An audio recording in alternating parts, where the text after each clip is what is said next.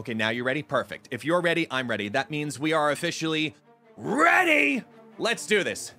Welcome in, everyone. Welcome to the Snap Judgements League. For those who do not know, my name is Guest, also known as ItsGuestGaming, and we are here live on Twitch casting some of the games that have already happened. So this is a past playback of games that are going on for the Snap Judgements League. So here's what you need to know. We're going to be broadcasting things that have happened in the past. So if you're here with us live here on Twitch, I'm seeing this for the very first time. You may know results, and it's irrelevant to me because I make it a proactive effort to not look at any of these games whatsoever. So there's a couple of things I need you to understand going into today's broadcast. Number one, if you know a result, if you say it in the chat, I'm not going to judge you. The reason being is because I'm going to be casting the action here as I see it happen. Number two, we're not going to get to every single game that has ever been submit every single week. So we're going to be showcasing different games and different players every week. So if you want to have your game cast here, join us here on Fridays. Let me know that you're here in the chat and that your matchup did happen. So that way we can guarantee that it'll be showcased here on stream, because I don't know how long we're going to be doing this for. We'll just do it for as long as we feel appropriate, because there's a lot of really cool names that we want to see. A lot of people that have never had an opportunity to be broadcast and showcase what they can do on any kind of platform, whether it be Twitch, whether it be YouTube, whether it be whatever. So this is an opportunity for new members of the community to showcase what they have in a very public forum with the Snap Judgements League. For more information, take a look down in the YouTube description below for links to future events, because this is season 1, right? This is just season 1. We are season 1, week 1, showcasing some intro matches to let you know what we have to offer here at the Snap Judgements League. So first and foremost, send all of the hype and all of the thanks to everyone behind the scenes that has been putting this together. You know the public face, for example, of Gunny, you know Pulse Glazer, you've probably seen models, you've seen chat, you've seen all these people on the back end pushing and pushing, and Mike, for example, like pushing and pushing to get this to happen. An incredibly detailed Discord, communication, meetings, organization. And I know I'm missing people, and forgive me in that process, because there's people even on the staff like Savage Yeti, who's also doing YouTube content. And oh my gosh, Doug Pie is a part of the content. Like, there's so many people involved with making this kind of production a huge deal, that for me to come on in and just be a caster and to showcase some fun games that you all have put together on the back end of this is a lot of fun. So I love casting, I love being a part of this. I'm glad you all are here and are going to be a part of it with me. So I'm going to play favorites to start us off. So I'm going to play favorites. We're going to go into a match that, because I'm going to play favorites, I think is appropriate. Let's switch on over. The opening match is going to be my boy SuperTechGod, because I love Ken. I've given him a lot of crap the last few days just because I love him. He's my man, but he has submit his matchup, and we're going to be showcasing him first, okay? It's him versus KawaPlays for the opening premiere match today. So I'm watching this playback for the very first time. I don't know what's going to happen. All of these matches, and from the production standpoint, I may like have to size windows and stuff and make it look pretty and every now and then. And some people, like SuperTechGod, you know, he's doing his matchup and he was probably live on stream. You can see from his full layout. Bear with me, bear with it. Sometimes we'll see more information, sometimes we won't. It depends on what each player has submit to the Snap Judgements League. So if we end up with a recording that has a full broadcast, a full layover just for DMCA purposes, I can't showcase the full routine. However, what I can do is lay myself over the top here, take a look at what's going to happen, and tell you that the Snap Judgements League is officially off and running. Week 1, let's go. It's STG, the SuperTechGod, also known as Ken, versus KawaPlays, as Hub and Central Park brings us in to start. And it looks like STG brings, I believe this is the deck he used to get to Infinite. into battle right off the bat, because I see the Zabu, the Mr. Negative, Super Skrull. This is Negative Tribunal, almost guaranteed. So, look, anytime you get an opening combo of Zabu into Negative, you've got to call it a good day. So, start it off, Zabu, Negative. Throw in the magic, and... Ooh, careful with that Electra there, because Electra is going to backfire because they're going to be playing Hope Summers, the brand new Season Pass card. And I like the Clog idea of leaving the middle squirrel. There's no reason to give them more energy. If you, please don't nix that squirrel. But at the same time, they're kind of sitting at a deficit because they'll have that extra turn. But Ken's then got to figure out how they're going to augment everything else. The blue Marvel's going to be able to do so. But with Hope on the board, we don't know what else to go. What else is going to stack on top? That's a very interesting choice. Not the fact that they're playing Ms. Marvel, but the fact that they're willingly rocking the Pixie. The Pixel variant is a very specific choice. And we see a Snap. Snap coming in from Kawa's side right off the bat. And Ken's got to be careful here with this Super Skrull if he's going to take on the Ms. Marvel effect, because if he needs to spread these resources, you've got to now maintain the Ms. Marvel balance of different costs in each lane. So, okay. I think the fact that he specifically pulled Tribunal right now is why Super Skrull would come on down, because otherwise it's a really solid play to pull on out later on. But the Iron Lad comes from Kawa's side, who puts out a Rock Slide onto the board, so we're probably looking at a Darkhawk package simultaneously, which is really going to feed heavily into that Super Skrull. And a Snap back right away with Sarah also on the board.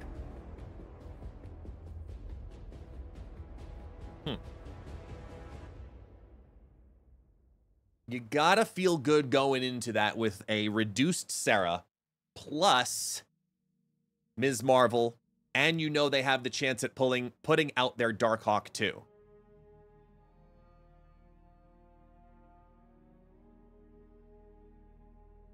Yeah, I don't know if Electra's actually going to be your best friend right now, if they're banking on leaving that squirrel there. There's another Rock Slide coming down, 1, 2. And Shadow King just for stats, unfortunately, because here comes the double reinforcement, keeps the full balance and spread.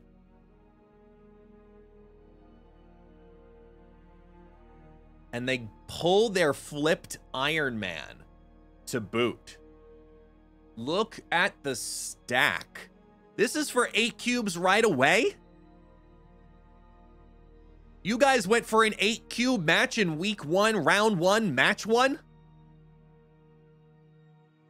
Ken submit. Ken's already in.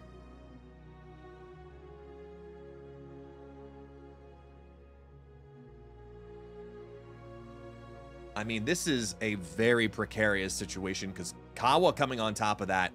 Super Skrull is still going to keep the bonus in the right-hand side, and they go for it. Iron Man drops on into Limbo, gives in the 0-5 negative reinforcement as Tribunal stacks on top of that, spreads everything across the board, putting 27 into each lane, 29 once the reinforcement on Electra hits.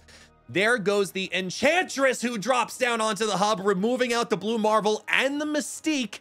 That's going to tremendously hurt every lane down to 19 a pop, but it is not enough. It is not enough as Jeff drops into the middle, and STG comes in with an 8-cube win over KawaPlays right away in round 1. Right away into round number 1. Kawa's now got a huge comeback potentially ahead of him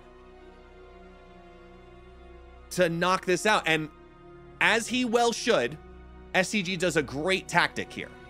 Immediately, turn 1 snap. You're in low stakes.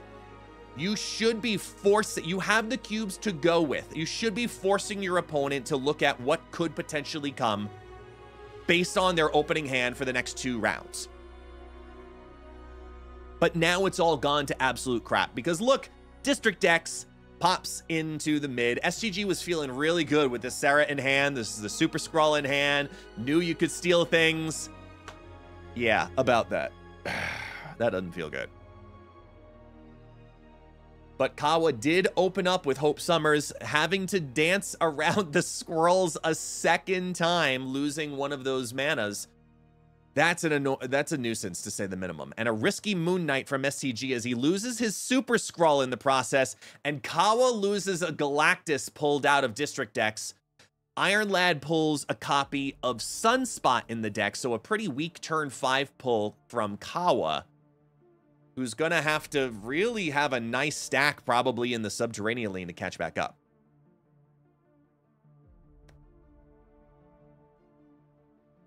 There's your flip. Sarah into the mid, giving an advantage. There's a Sunspot and a Star-Lord. So advantage right now barely on the side of Kawa via tiebreaker, but does have 7 energy to work with. Cerebro is drawn, which will reinforce the Sarah specifically. It's a tall lane stack as Dr. Doom comes into the mid, spreads power all across the board. That's 8 into Subterranea and 9 in Central Park. That's gonna be enough to hold off the 2 sides and still wins by 1. So Kawa does hold on to 2 cubes, moves into round number 3 at a deficit of 8-2.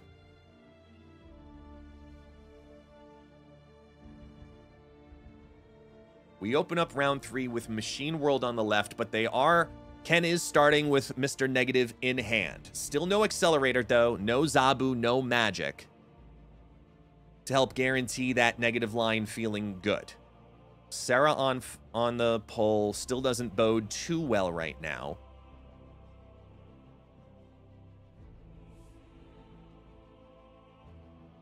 And a Crimson Cosmos as the final pull. Not a great opening round as we see the full flush of locations.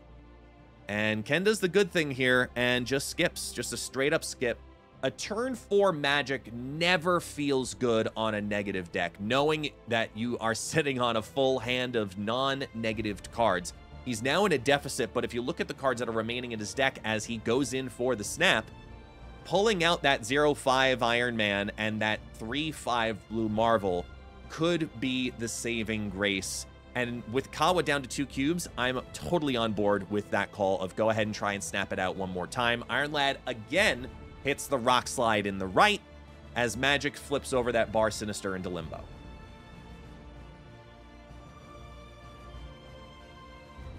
And we got a rock. And he avoids the negative line, instead decides to drop down Jubilee into Machine World, contesting against the Rock Slide and Jeff in Limbo. Jubilee is going to pop out a rock, which has got to feel good for Kawa, who's holding on to his tournament life right now.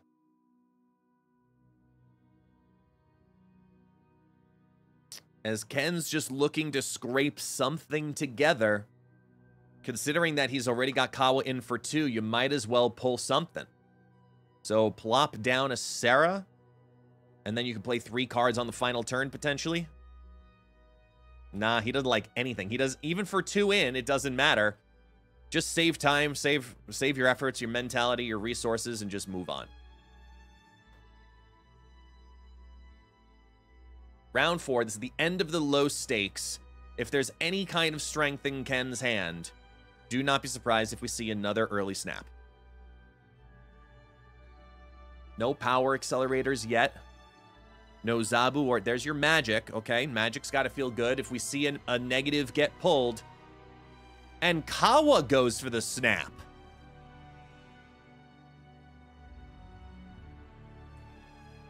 Kawa goes for the snap on round 4 here.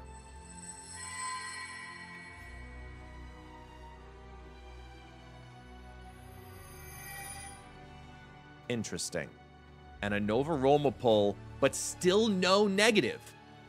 Still no negative.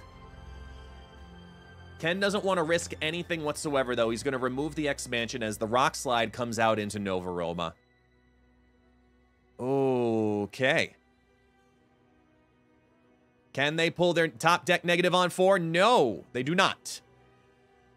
Super Scroll in hand has got to feel good, especially because we still haven't seen a Darkhawk get pulled out. But if they're playing the Korg Rock Slide package, there's no reason. There's no reason not to.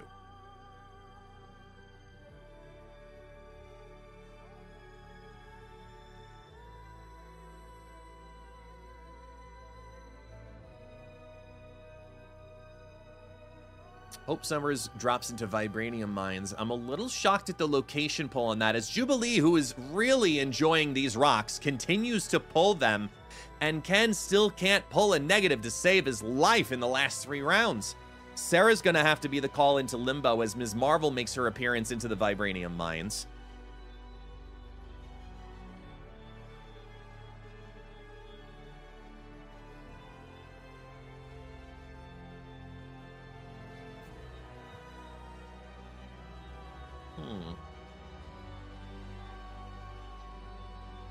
This is a tough call here. Iron Lad now comes on down. We know it ain't going to hit the Rock Slide for once. Instead, it copies the Vibranium, which both cards are then going to activate the Hope Summers, sorry, the Ms. Marvel pull from the center lane. And now on the final turn, you get your top decking of negative. But we have a double activated Sarah at the moment to work with. So Ken's just trying to figure out where we can get the strongest amount of resource into any given lane. And he's leaning towards trying to steal the mid by doubling up Iron Man? Now, those rocks do have value if you are going to play down your Marvel.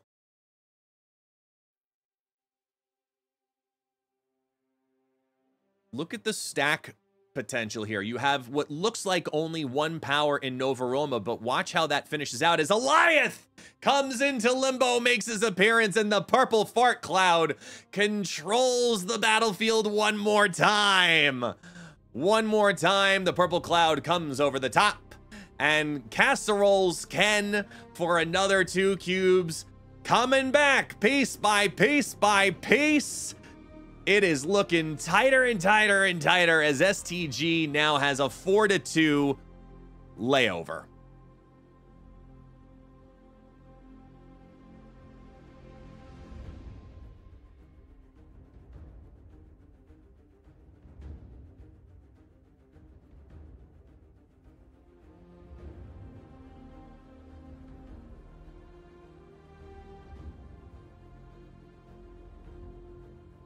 Elysium has got to feel good for Ken right now.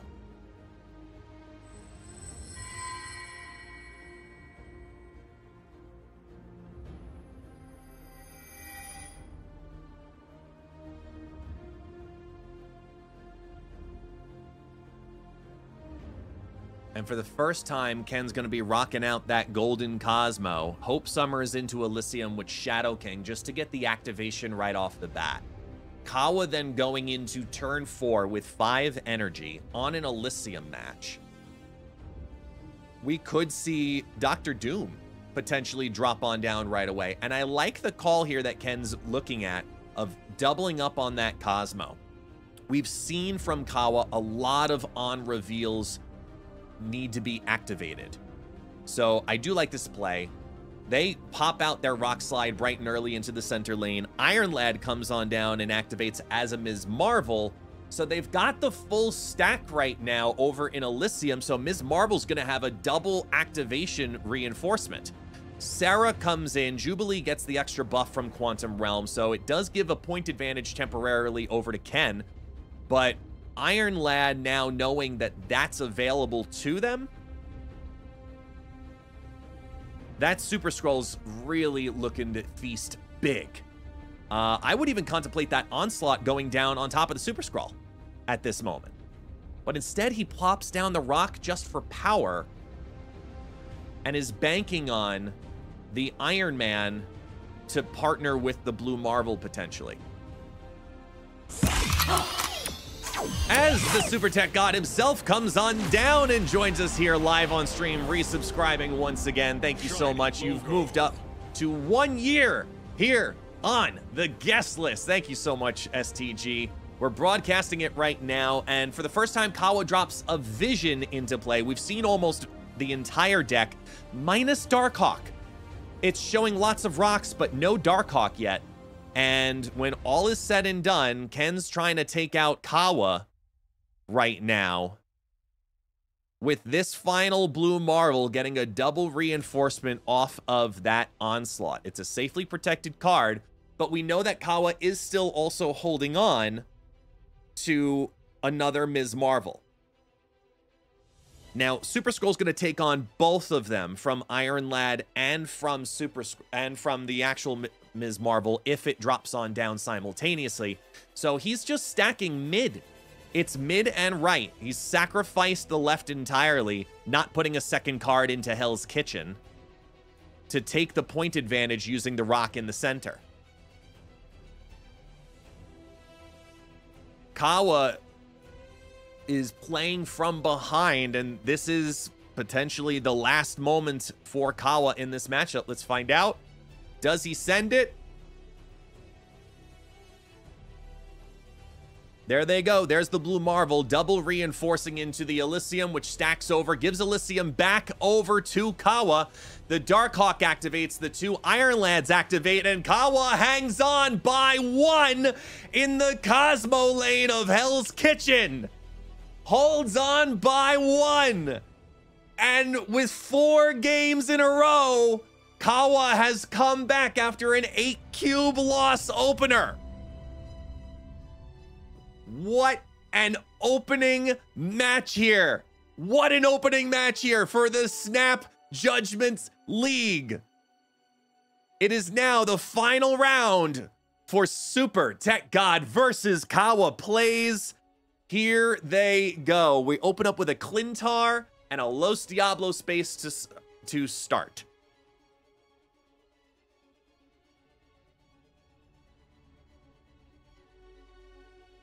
Oh, that's a scary location for SuperTechGod.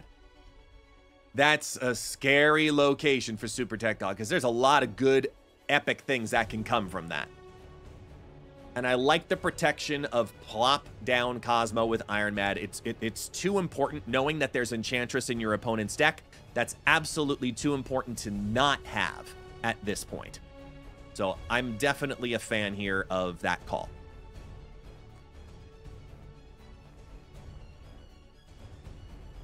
Wow. Kawa has really played this incredibly strong with full comfort of really navigating the options of how Ms. Marvel is going to interact. That's one of the biggest things we should take away from this matchup so far. As Kawa opens up with that vision to start us off, and Clintar stays, so that does limit a little bit of the location play out for Ken, because he can't start to do some of those ongoing early stacks in the center lane.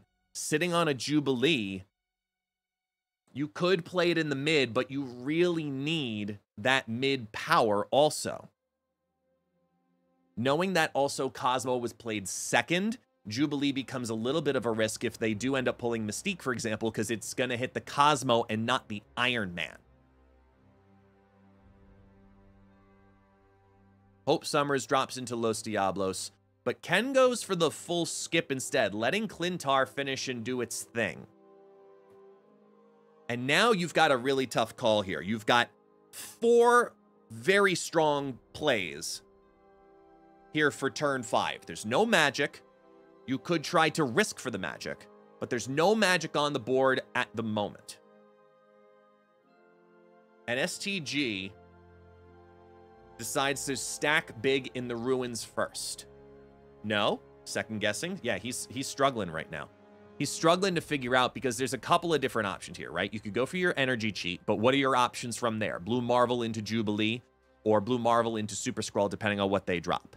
If you go with the Blue Marvel first, though, you reinforce the ruins. You choose to throw your priority and just say that I'm looking at a big stack here and that if I'm going to do anything further, it might just be let me stack the Living Tribunal in there.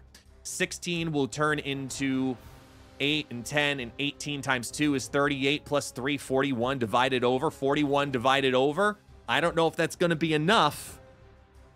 41 divided by 3, that's going to end up as 14 in each lane. I don't know if that's going to be enough because the symbiote counts as a 4-cost card in Clintar. We could still see Ms. Marvel also get procced if we see a Ms. Marvel plus Vision movement into another lane.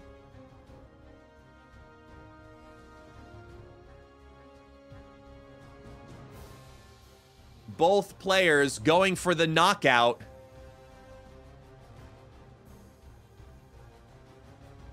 Right here, it's the final 2 cubes for each of them.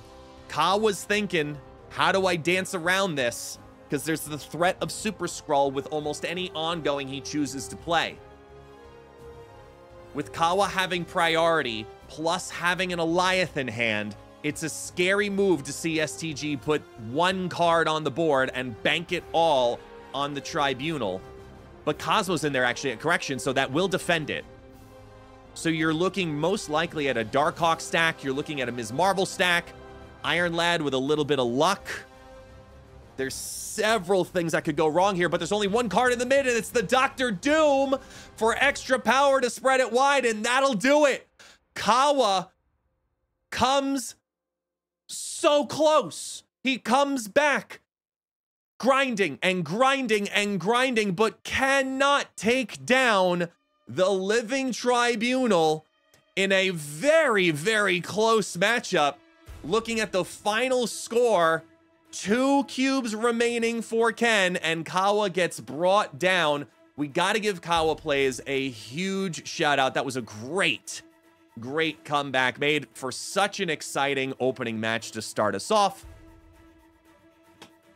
That was cool. That was cool. I hope you all enjoyed the opening match right there because that was a lot of fun to get us started. That was a lot of fun to get us started right off the bat. What'd you all think of it here in the live chat? Ken, I know you're here hanging out with us. Thank you again also for resubscribing 1 year here on Twitch. I appreciate you. I cheers you. I commend you. That was a tough one. The up and down of negative Tribunal. I know that was your negative deck that you took to Infinite. So I'm not surprised that you decided to take that one into your opening round here today too. So here's what we're going to do. We will be right back, ladies and gentlemen. We're going to take a quick short break and re-resume after these ads from Twitch play. Your old arrow is almost back. All right. Welcome back. Welcome back. We are taking a look here on the back end and trying to choose our next match to showcase here at the Snap Judgements League. Welcome on in, monkeys, with the raid. Thank you so much. Everyone, refresh your stream. Let's take a look at... I know they were also here in the chat as well. So let's showcase the matchup here of Gnome versus the King of Canada. So we're going to bring Gnome and the King of Canada up on the board. I know King is a regular here also on the guest list. So let's go ahead and bring that up to be right now. That'll be our second matchup. We're going to structure that out. It's Gnome versus King of Canada. I'm going to resize it as we go live.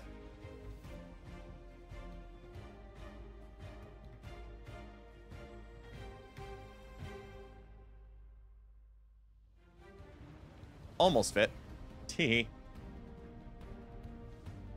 Professional streamer, as always. There we go. That looks pretty good to me. Wouldn't you say? I think so, too. Let's go. Gnome versus the King of Canada, opening up with Lemuria and Machine World as our first 2 locations. And Gnome looks to be coming on in with a bounce deck. Spider-Ham hits Thor against the King of Canada. And... yeah, Spider-Ham, Bast, Kitty Pryde, Mysterio, Bishop, Hitmonkey, going in with a full Bishop stack into Crown City as the 3rd location. Yeah, I totally can understand and respect that decision 1000%. And Crown City, one of the newer locations that has just recently dropped into marvelsnap, is a very treacherous location in the sense of it's that Baxter building style of feel, but you can play around it if you choose to very early on in your adventure of that round. If you decide that you're going to forego Crown City, knowing that you're going into a 4-point deficit in 1 or potentially 2 lanes, it's a great strategy. But in this case, that's a lot harder to dance around because we have Machine World to deal with. And you could try to contest against it, but you're giving everything to your opponent. Kitty Pryde gets a bounce over into Lemuria as Beta Ray Bill makes his first appearance in Crown City, switching that +4 to the Canadian border.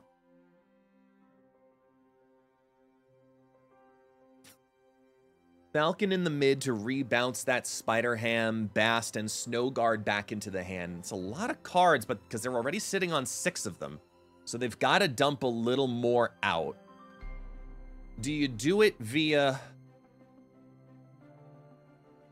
Because something's going to get stuck. That's the problem here.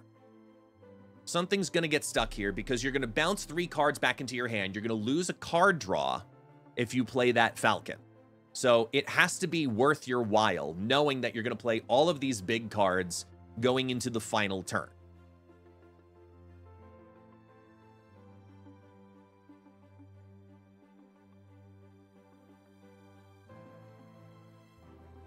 They make the call. The Jane Foster comes down from the Canadian border.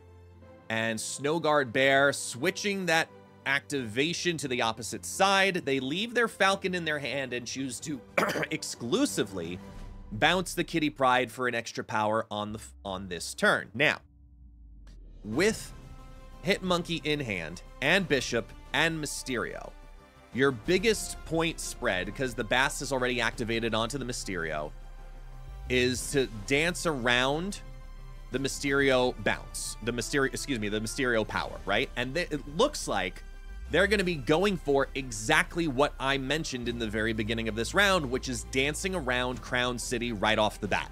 If we dance around the Crown City right off the bat, knowing that that's the game plan, by putting 7 into Machine World, that could be strong enough, even with a +4 via the Crown City. Excuse me, 10, not 7. Because there's your Hitmonkey popping on down, stacking over in the Lemuria for a 10 power Hitmonkey. All of the 3s of the Mysterios drop on in. Bishop's going to stack 1 by 1 by 1, temporarily leaving Crown City in benefit for themselves. But there's a Spider-Man 2099 and a Ghost Spider who hits a big old bear. Whoa. Yo, we've got Spider-Man 2099 gaming right now, y'all. Even though it didn't take down the round, the King of Canada, who loves to come in with crazy combos, has brought in a Hammers and Webs deck, is what we're going to call it, with Spider-Man 2099, Ghost Spider, and some RNG to hopefully buy them some cubes. Well, okay. I wasn't expecting, I know if you were expecting that one, let me know in the chat, because I'm pretty sure no one's going to say that they were. That's fun. That's a lot of fun. And a goose from the King of Canada too.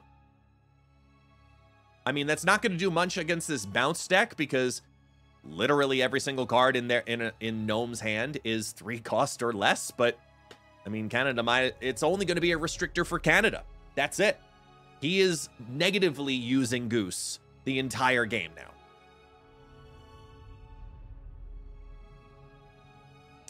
And Storm. Wow, King of Canada really cooking here. Storm, Lockout Goose, with Spider-Man 2099 to boot. Like, all right. I'm here for it.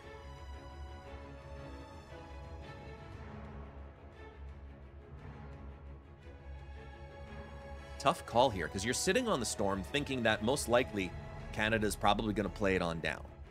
So playing out the Bishop, if you can snipe it into that Storm lane, would be incredibly strong. But he goes for the right, thinking Storm could be right. Looks like Gnome's a little shocked there, with the Storm going down onto the left, specifically in the Collector lane, is a very unique call.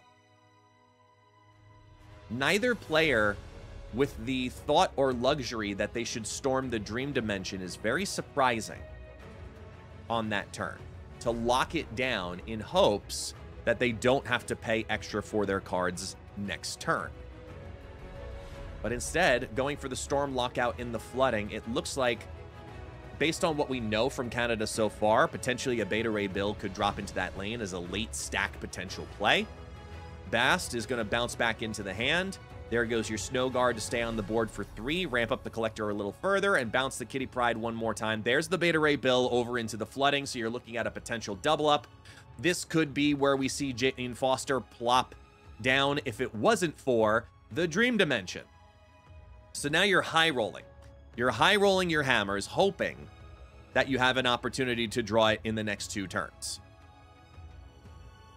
There's 6 cards were in the deck when that happened. You did your draw for turn 5. And now you've got to play around it. But if you're Canada, are you banking on that Snow Guard potentially coming down?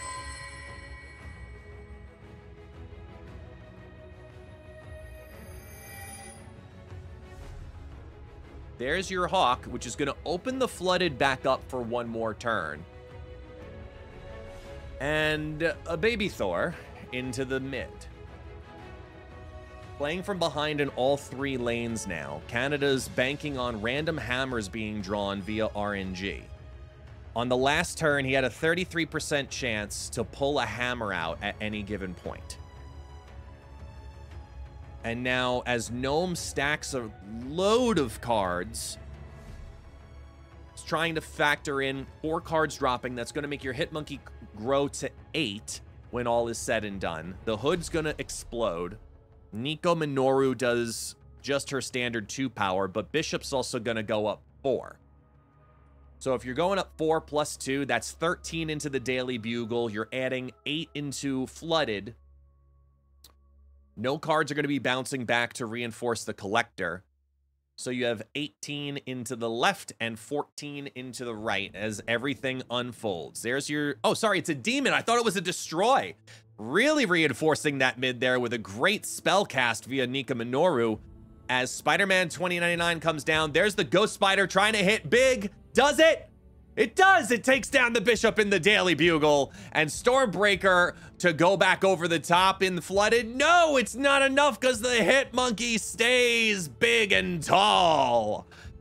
Big and tall for the win in the Flooded, trying to play on over there, but a great hit from that Spider-Man 2099. He actually got the full value out of it he needed, but it wasn't enough to go over the top via the Hitmonkey in the left. Great reopening and use of Snow Guard there, knowing that there's a potential for that style of stack and going over the top, and mitigated that risk as we see a snap come on down right away with the White Hot Room immediately. And if I were the King of Canada, I believe that was Gnome who did the snap. If I'm the King of Canada with that deck in particular, I'm running from the White Hot Room furiously.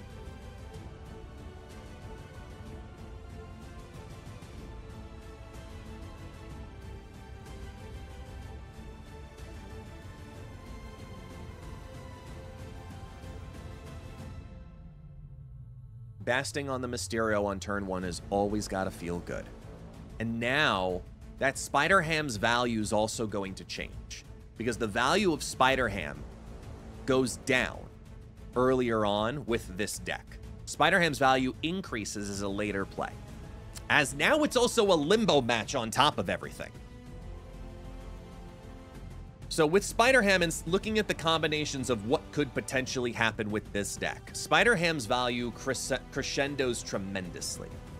We end up in a scenario where Spider-Ham ends up wanting to hit hammers, wanting to hit Beta Ray Bill, those big power plays, wanting to hit, now, as weird as it sounds, wanting to hit Spider-Man 2099. So that way he just ends up being a big Porky Pig and nothing more.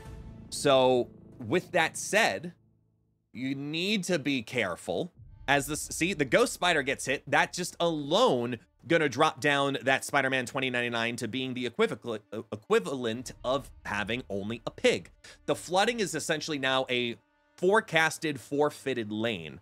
But knowing that Snow Guard has also put a Hawk into hand has got to bring a little bit of fear to the King of Canada, who's banking on a limbo match at the moment.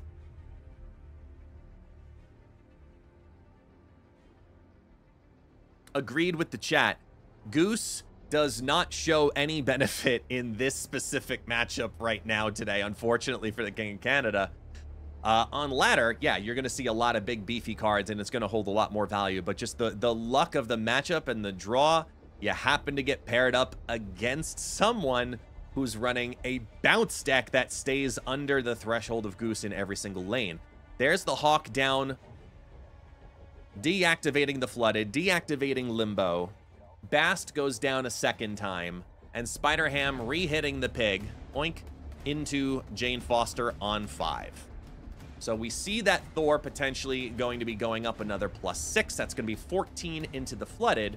And now the question comes, can you go over the top, and do you need to go over the top in the Flooded? Or do you just spread your resources wide and say that I can go over the top in the Jane Foster lane, which is only down by 4? And it looks like they're going for the cheek over in the left. They think that that +6 might come on down. So +6 is going to bring 14 into the Flooded. If they put down the Hitmonkey, Mysterio, Hood all simultaneously, that's 5 cards being dropped on the board, which means Hitmonkey's going to go from his Bastet up 3 up to another 1, 2, 3, 4, 8. That's 11 on top of it. And that's going to be enough to steal the Flooded, even as the Hammer comes on down, most likely, because we see 3 cards, not 2. There's no threat of Odin. There's your Mysterios flipping on over. Mysterio 1, 2, and 3, followed by the Hood for some secure power. You get an Iron Fist making an appearance with that Spider-Man 2099 to hit into the mid, which is going to remove 1 card. That will give the Murder World back to the King of Canada, and the Hammer goes to reveal over the top, but by sniping the left-hand lane, by stacking up the Hitmonkey, Mysterio, and Bastet Hood, Gnome holds on and steals 4 cubes out of the King of Canada here in the last round of low stakes is where we move. Round number 4, and they've hit that Bast so successfully the last couple of matches. Seeing Bast on turn 1 as a bounce player with this style of deck has got to feel good. Unfortunately, it's not going to be hitting on the Mysterio, so that is going to change your strategy a little bit since you're choosing to sacrifice it into Vormir and not be able to bounce it back either. And the negative zone is a slightly scary location. Power playing out the Goose, which means they're looking for the big ones into the negative zone as Jotunheim comes on down, and that can't feel good for the King of Canada. In the low stakes round, I see Gnome was hovering over that snap button, and I would second that. I would second that as they go ahead and storm into Jotunheim. They storm down into Jotunheim as Snowguard makes her appearance. Kitty Pryde bounces back into the hand. Collector starts to ramp on up. And with a Hawk in hand to reopen up the flooding, but also simultaneously deactivate Vormir for the King of Canada, you gotta look at the plus and minus of doing both. And instead they go for bouncing back all of their 1 costs down to 0 here for turn 4. Beta Ray Bill drops into the negative zone. I like that call. Nice big beefy stack. They're probably sitting on that Jane Foster as well. And there's your Hawk.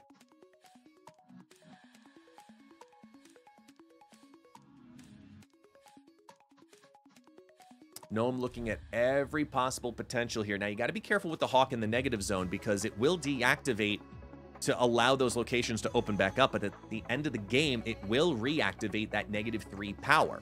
So just have that balance, knowing that it will temporarily be there and then reactivate later on. So you can't factor in that power equally.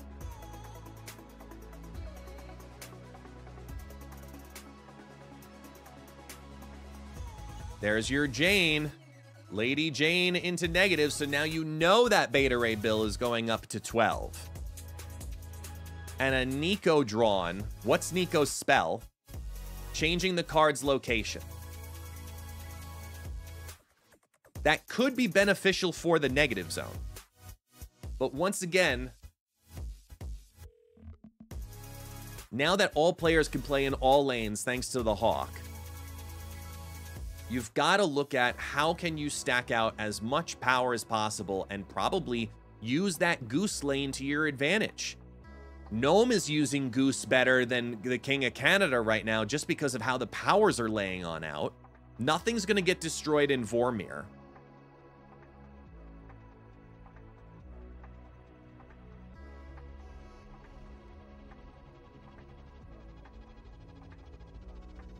And is he looking for a little RNG out of the flooded change, depending on how it reactivates? I'm not sure about this hood play into the flooded, outside of ramping up the collector one more. There's the Shang-Chi destroying the collector into the center lane, giving the negative zone back. There's a ghost spider pulling over the Shang-Chi into the flooded lane. And because the hood is in the left, that might be enough to keep it. It is. It is. If it wasn't for the hood... If it wasn't for the hood, we would be done here. But no, we are going into the high stakes round. Trying to get that extra power onto the collector in the middle ended up being the backfire because we saw our first premiere of that Shang-Chi via the King of Canada. And now we move to 2 cubes a pop. King of Canada is looking to try to do the same thing that Kawa did and bring Gnome all the way back to the very edge here, as we get a collector dropping into Ant Maze to shimmy into the unknown location.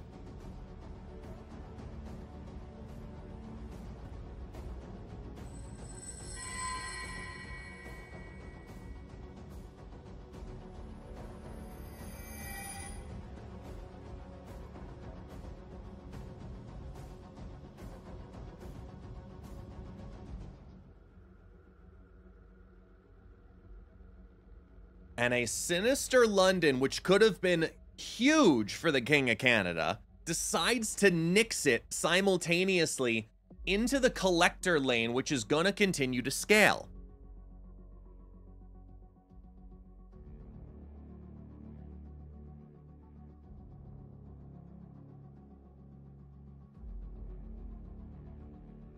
Looking at the Nico destroy mechanic here, you're essentially trying to mitigate which card you end up needing to destroy on turn 5.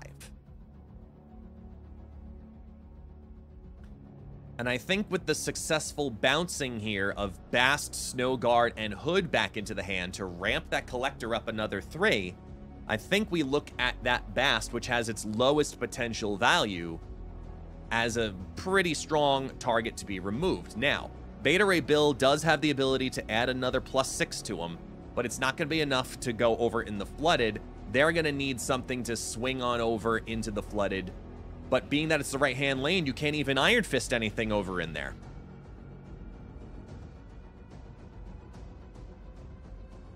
They go for the destruction of the hood for 3 power to save the Snow Guard Bear's power for 4. Which means they're definitely not looking at playing out the Bast on 5. I mean, on 6, excuse me. There's your destruction, draws 2 more. They don't pull their big giant monkey, but Demon holds at least a little bit of power to boot. And the Jane hits the slide over into the flooded, and Gnome is not happy about it, because that flooded lane's about to go up another 6. So what they're looking at is your negative zone and your Ant Maze. How are they going to be able to defend that when they have priority and can't attack? The King of Canada is looking at offense into either lane right now.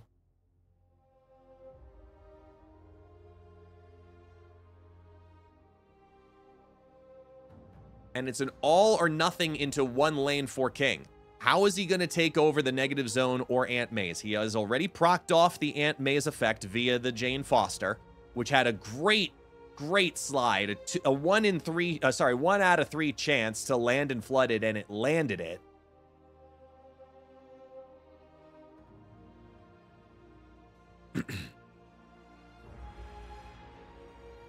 Tough calls here for Gnome of figuring out where that power is going to move.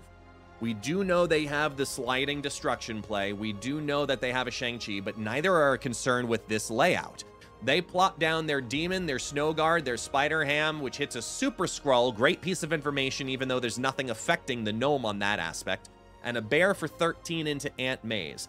Here comes your Ghost Spider to bring back the Jane Foster into the mid, with the Stormbreaker stacking on top afterwards, a Shang-Chi that does nothing, and an Iron Fist. And in a wild surprise power movement, we see the Jane Foster come back to steal Ant Maze and sacrifice the flooding, expecting to see a huge Shang-Chi win in the left lane. What a surprise move there by the King of Canada, expecting a super stacked Hitmonkey at some capacity, trying to play into it, using that throne priority to his advantage, and there just wasn't anything there. Unfortunately, they stayed under all of that. The negative zone definitely helped, but welcome to Marvel Snap. It's how it plays on out. Great matchup right there. Greatly appreciate you, Gnome, King of Canada. Thank you so much for your submission. We're going to take a look at these ads real quick, and we will be right back.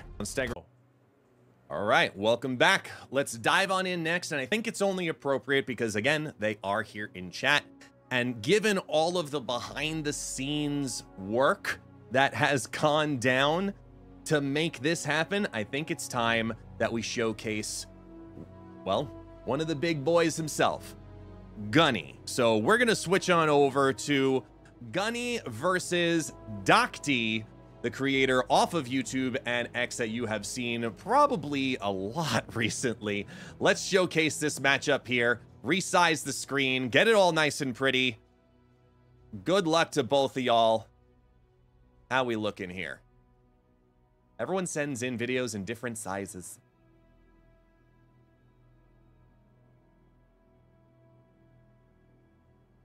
There we go. We adjust things. We make things work on the fly. So good luck to both players. Gunny coming on in there with what looks like a big Idiots deck? No, there's a Tuma, Obsidian, Zero, Ronin, Owner. Okay, so yeah, looks like a semi-big dumb Idiots play. As Doct.Geo plays out a Snow Guard, and we know that they're already pocketing a Ms. Marvel simultaneously, so might be seeing a Loki-style build over from Doct.Geo.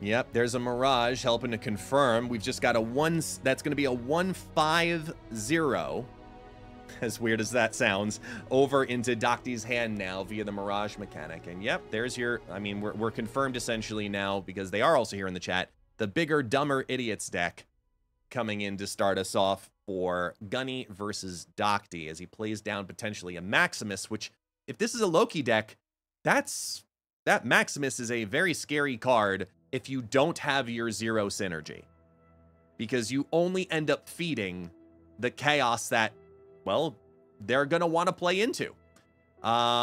We could see a lot of Loki on 4 drop regularly in this matchup. It does favor Doct.Geo if they do end up having that combo play out.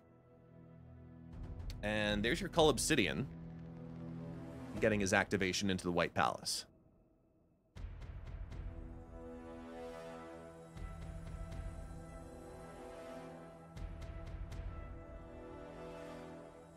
They take advantage of their Zero to play out the Gladiator, and they end up with the White Hot Room activation simultaneously. So they're already sitting on 8 energy going into turn 5 with a Mount Vesuvius ready to erupt.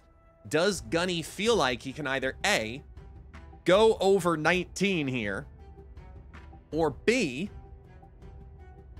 think that it's time to just call it a day? And that Ronin, yeah, that Ronin is tempting. That Ronin is very tempting.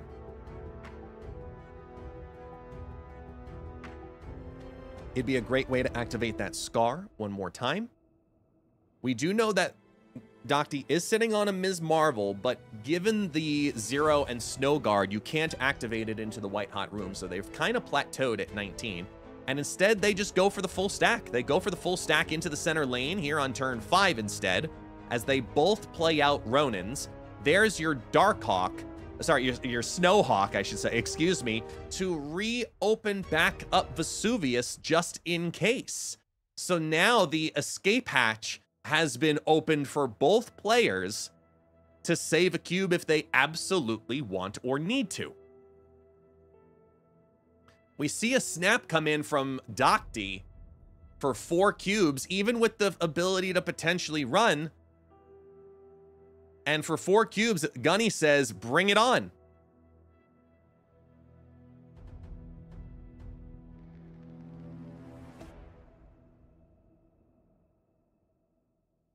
So exactly, that's a lot of energy to work with. They're playing with 9 energy and 5 slots.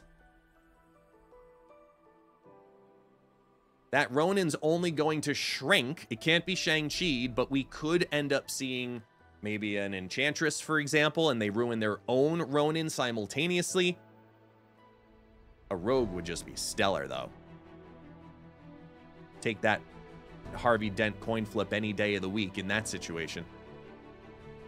There they go. Drop it on down for 4 cubes. The Ms. Marvel activates, add another 5 power into the mid. Scar comes on down. There's the Rogue, and it hits the armor. It misses. It misses. Doesn't hit the Ronin in the mid. Ms. Marvel comes down to give a little extra power over to the right, and that Harvey Dent coin flip doesn't go the direction of Docty. Instead, Gunny holds on those 4 cubes on a 50-50 flip. Woo, that's a big coin. That's a big coin.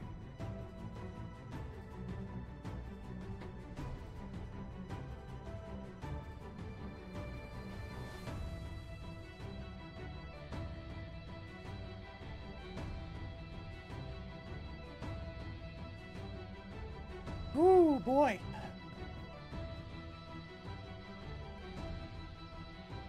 All right. A Nexus is a slightly scary location for both players because we know there's a Snow Guard in play. So because we know there's a Snow Guard in play, you can never guarantee how priority is going to go. It could switch at a moment's notice as Gunny loses a squirrel. The Squirrel Girl play in here is surprising on a number of factors. Number 1, Gunny, who is a hardcore player of marvelsnap, first off, is rocking a base Squirrel Girl. Number 2, using it as a proc location, flexible Cull Obsidian synergy exclusively in this deck is unique. It's basically saying it doesn't matter what you have. I will play my Cull Obsidian wherever the hell I want, except in this instance, where Oscorp Tower is going to flip over the squirrel to the other side and essentially become a clog location now. As they draw their Cull Obsidian for the first time. Sorry, no, they pulled it on the last match too. My apologies. And we get a snap coming in from Docty again.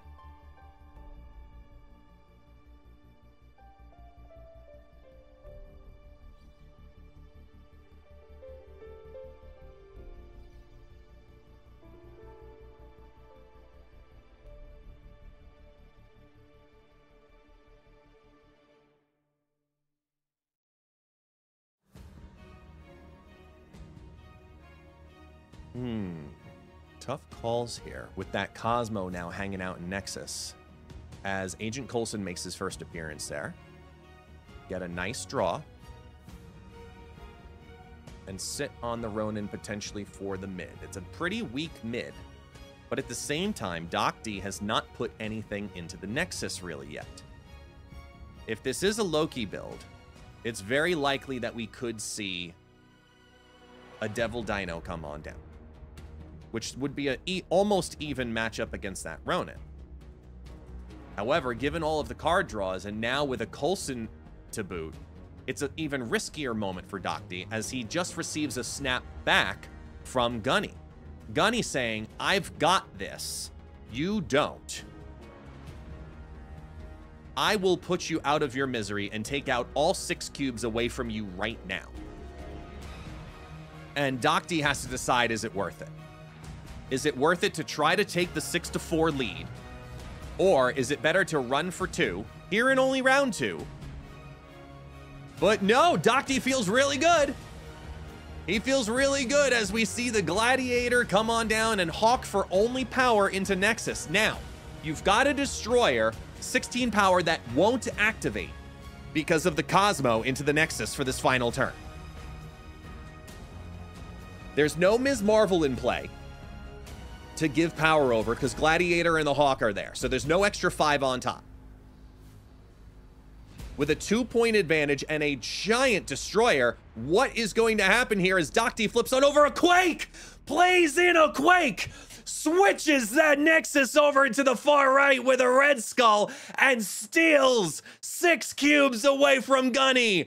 Quake Gaming is here at the Snap Judgments League, ladies and gentlemen, sniping 6 cubes off of the owner of the league, Gunny, as we move into round number 3, now with a huge switch of a lead for 6-4 for Doct. Wow. What a move. What a move.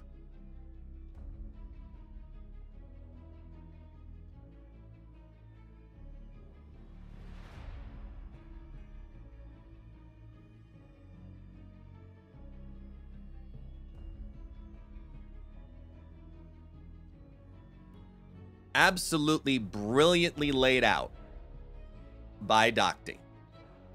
Absolutely brilliantly laid out. Showed threat on turn 5. Put a couple of things in there saying, hey, look, I need to compete in here too. And Gunny fell right into that trap, y'all. It was beautifully laid out by DoctySnap.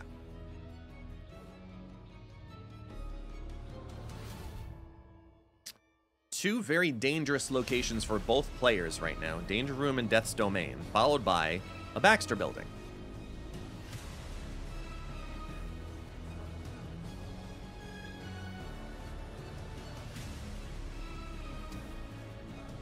Gunny thinking about zeroing out maybe that Maximus. Or depending on what they draw, if they end up with that top deck of a Gladiator even, that's got to feel good into the Baxter building. But now knowing that Quake exists in this matchup, this is a scary, scary game. Because all of that power can be moved 16 times over. And I like the armor play here into the Danger Room specifically. I do appreciate that play because you actually end up protecting yourself 2 different ways on Quake. You end up saying that the Danger Room is going to be a lane that I need to compete in, no matter what. Because even if it ends up getting quaked in the Baxter building and switches the Death's Domain, you're in a strong location. And we've talked about it a couple times in this broadcast so far that playing out of the Baxter building and away from it, as well as playing out and away from your Crown Palace, both can be locations that, with that game plan proactively, you can dance around it. So now you've got to decide, how do you steal the Death's Domain without needing Baxter building? We see a Loki drop on down, does the full switch, and instead, Gunny says, I don't have a way anymore because the tactics I was going to use, you can't. So I'm going to back away, let you have this. It's still low stakes. It's only 1 cube to retreat. It's a safe thing to do here. Now, simultaneously, there's another opportunity. We've talked about this in prior broadcasts and prior tournaments.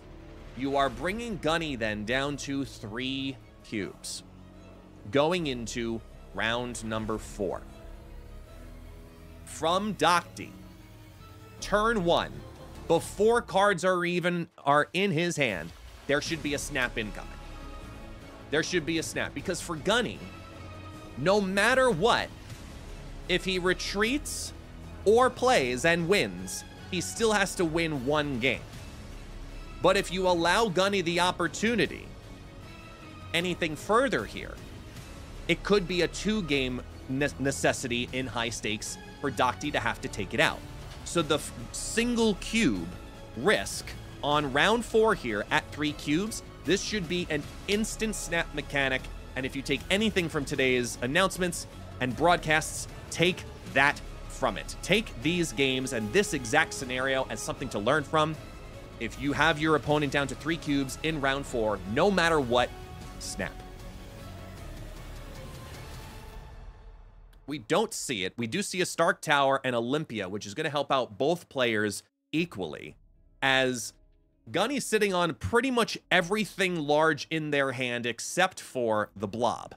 So Blob is now a dead card, and all of Gunny's plays are going to be reliant on the small individuals that get drawn from here out.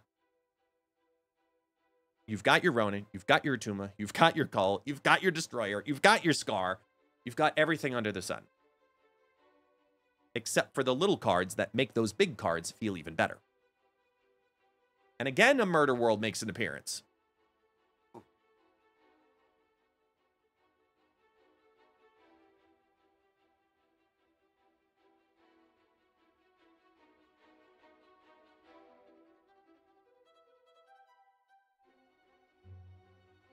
And it looks like we're going for the 0 out, potentially of the Attuma.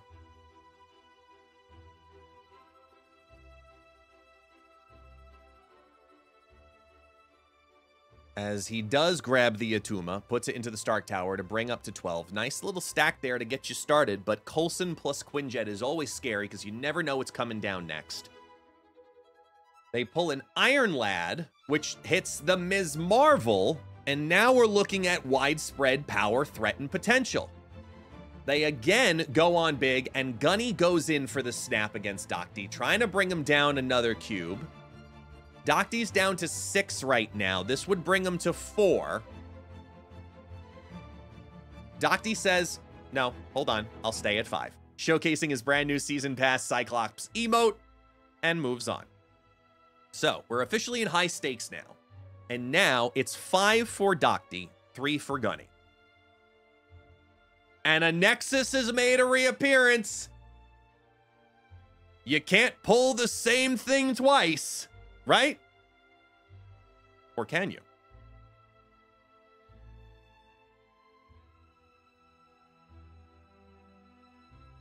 Oh, you definitely can't now. Now with Mindscape on the board.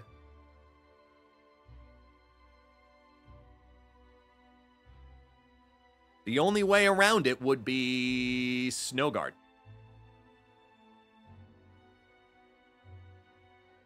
You've got some big beef right there, as Mirage takes a copy of that, what would now be a 2/8 Maximus. Which has gotta feel good for Docky in this scenario. Cosmo's a scary card.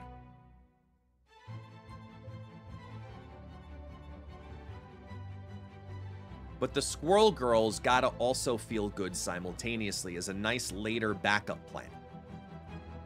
He drops the Cosmo into Mindscape. Coulson pulls on 2 random cards.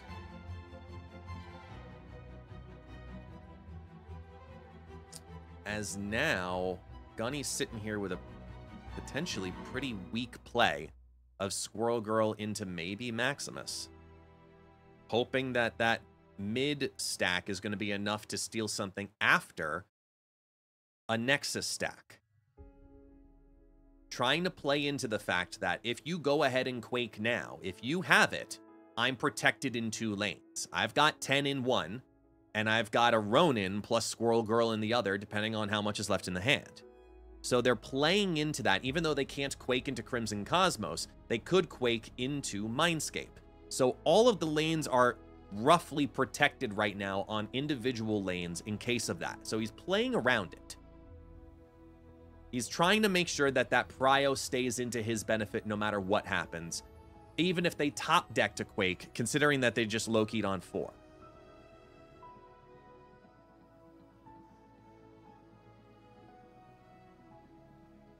Mindscape looming. Now, let's keep the count here. It's Scar, Blob, Attuma, and Destroyer.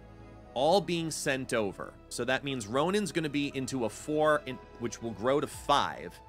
That'll add on 10. That's going to be 15 Ronin without anything played into the Nexus for the final turn. 15, 10, and 1 are your lane stacks. Doc.G trying to figure out how to dance around it, looking at all of the reduced costs in his hand, and goes with a Cull Obsidian Maximus armor stack, throws a whole bunch of cards down on the board, keeps 19 into the Nexus, tosses over an Attuma, Blob, and Iron Lad, yet alone a reduced down Attuma, Blob combination, Iron Lad in hand, and an armor to boot. There can't be a surprise play from Quake due to Crimson Cosmos.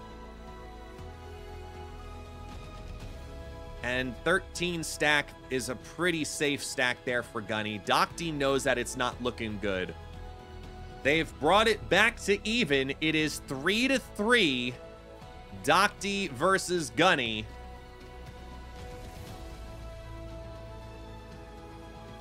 They went big to dump the hand out of nothing, but was expecting more to potentially probably to be played into the Nexus, knowing that there was a flip coming with the Mindscape. But knowing that there were only two locations left and available, that's a difficult call.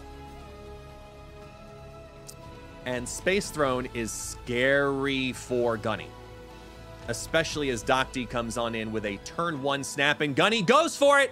This is going to be it. No matter what.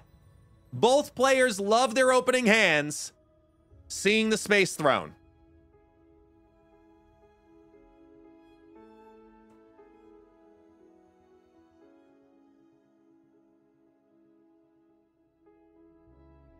Clintar causes some pause.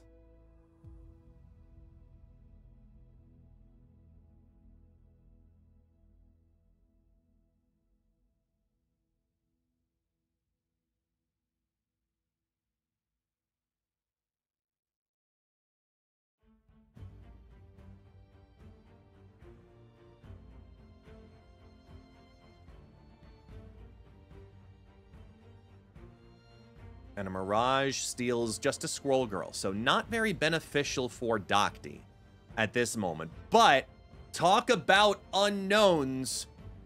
Now New York drops on down. One of the most precarious locations in marvelsnap, making for wild ends. And when we have two players fully in on 3 cubes a pop, you know there's going to be some unpredictability.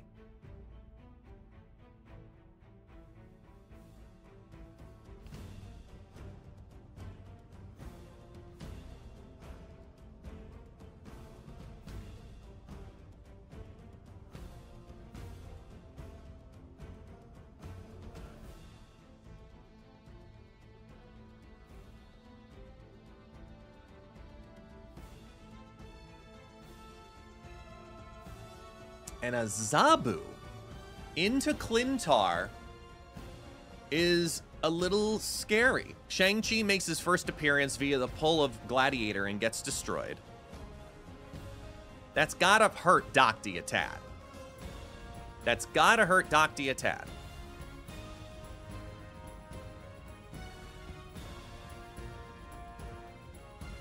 And I like the Attuma pull here. Let it convert, so there's no concerns by turning into a symbiote, except for essentially what would have been the Shang-Chi. Because we have not seen a Shadow King in this deck.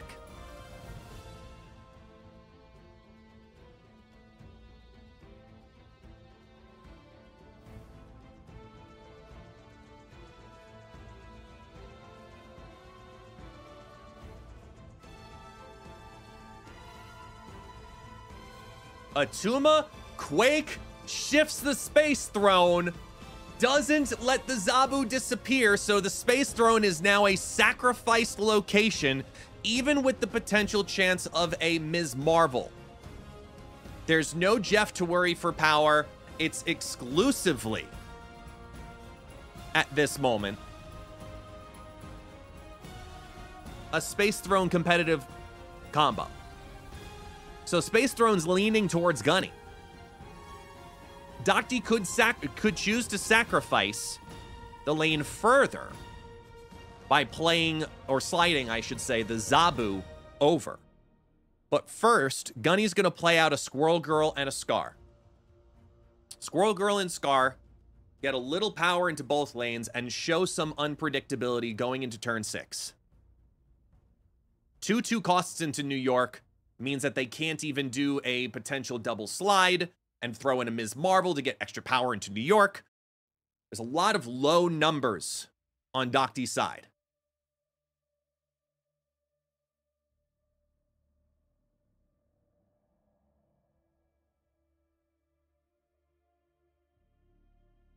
And there's your drop. It's a Scar and a Squirrel Girl. Docty comes on down with Snow Guard for a couple of 3s and a Gladiator who pulls down 0, destroys the 0, but allows that on reveal to remain. So you just opened up Destroyer as a potential play here on turn 6.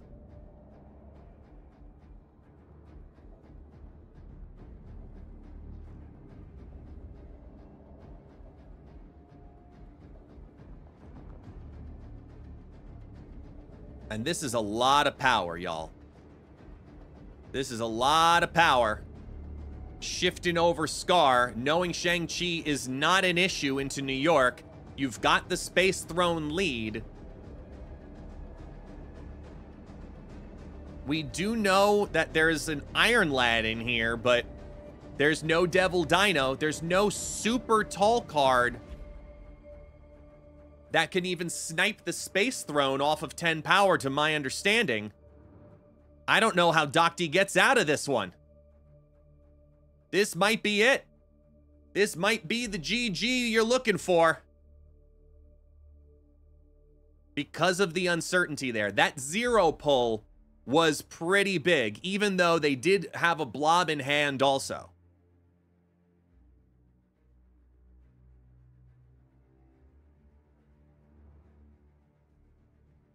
Does Docty have what it takes to snipe out and go over the top of the Scar? There come the cards. Here comes the Destroyer for 16 into the Clintar. The Ms. Marvel for power, reinforcing the Space Throne a tad as the Bear comes on down. Only 13 in that side. And the Squirrel Girl, with its extra reinforcement from earlier, is not enough to keep 14 there.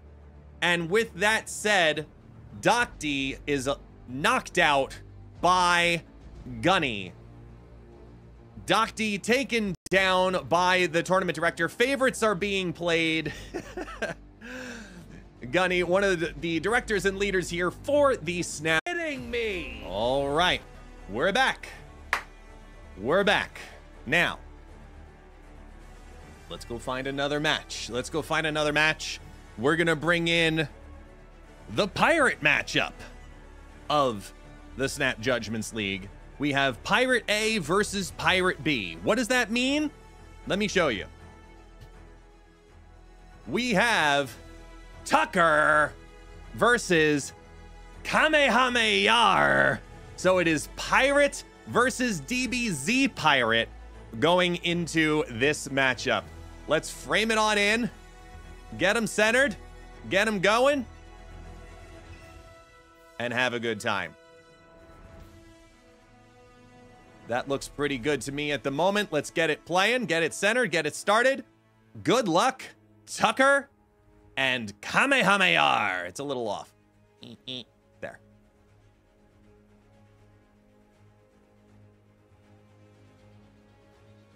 All right, here we go.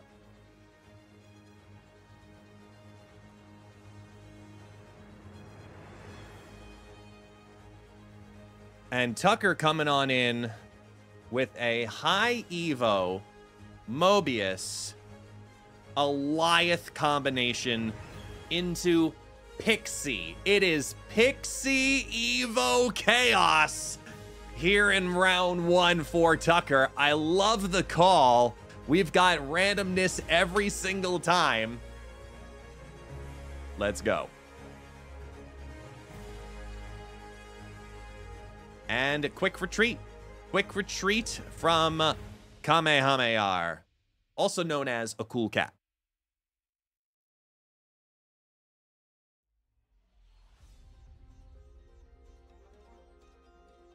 Ooh, in a weird world, it's a full information exchange now, as a cool cat plays in a shocker into the hand of Tuccrr. And this is a tough call to decide how much information you want to reveal to your opponent, as a cool cat now drops down a sunspot. So it's Evo versus Evo. The question is which versions for each player. If we see the Infonaut also drop on down, it could be an even exchange. Weird World not really hurting either player, but Pixie loses its value specifically because Pixieing would only Pixie what KameHamaYarr ends up pulling.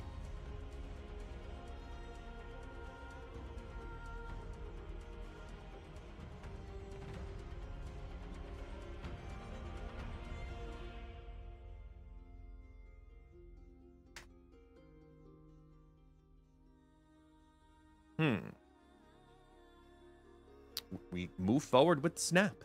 It's a newer dimension with a Hope Summers being dropped down. Go into turn 4. Planet Hulk gets drawn.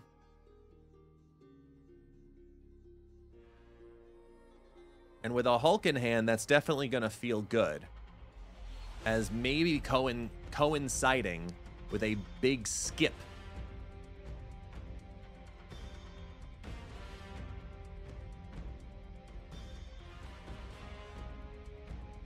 Now, you don't know if you've sent over your Hulk or She-Hulk over to your opponent yet. We're not sure what they may have pulled. But it's enough to know that Hope Summers is giving some energy to KameHamaYarr, plus a Jin. Then you've got a Jin happening in Weird World. We could see a full skip from both players even on this turn, as they pull a Wasp for turn 5. Sitting on 7 energy. There's your skip from Tuccrr, who's in the deficit if Cool Cat ends up needing to also do the same mechanic, because they're sitting on a sunspot at least. And now we wait and see. They do play out. They play their Mobius into Weird World on 5, ruining the She-Hulk potential. And now you're only down to really 1 card potential play. Which big play do you plop down if you are Tuccrr? You do have a Jin, you do have a Wasp, but neither of those are going to necessarily be enough to take over another lane, and Tuccrr has no choice, as his own Mobius ends up backfiring as Cool Cat draws it, and KameHamaYarr has to be very happy with that draw going into this final turn. Great timing on that Mobius, forecasting the potential play here. Great job, great read. Tuccrr has really no other option at this point but to retreat.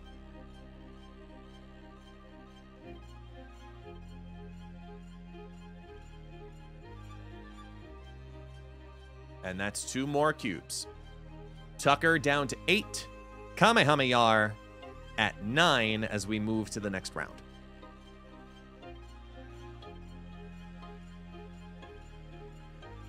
Both players right now playing pretty tight, playing pretty close to the chest.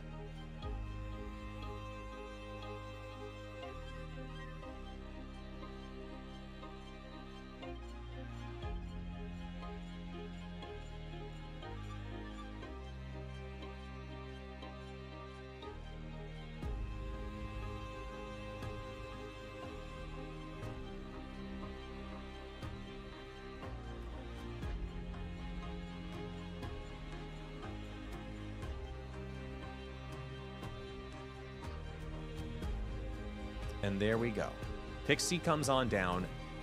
And the worst possible thing for a non-pocketed Mobius pull to happen, Mobius ends up switching its cost to a 6. So now you're playing wild Not sure what to do necessarily.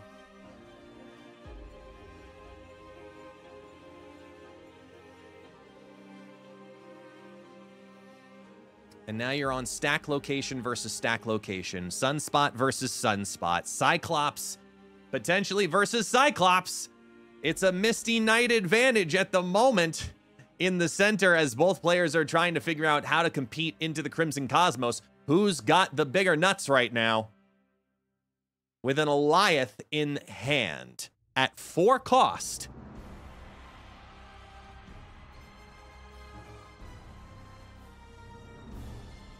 I know, it is very tempting. It is very tempting for a snipe here on turn 5. But instead, they opt for the power. And a good, safe call there, as it was a full float from KameHamaYarr as well.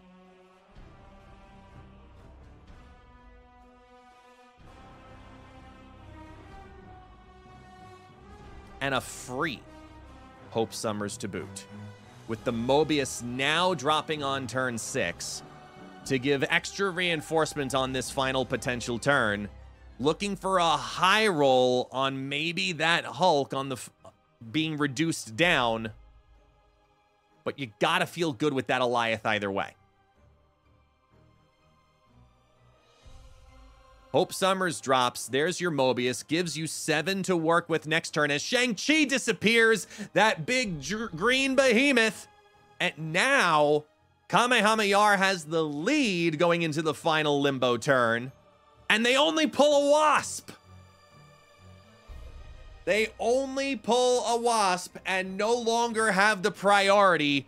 Tuccrr really struggling in this one. This looks like we have another retreat on Tuccrr's hands, potentially. There's not enough power here.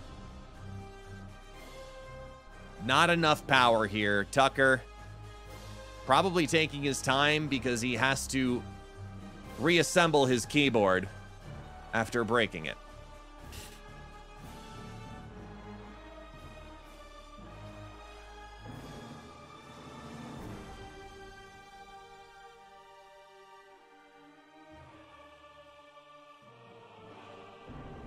And there's the retreat.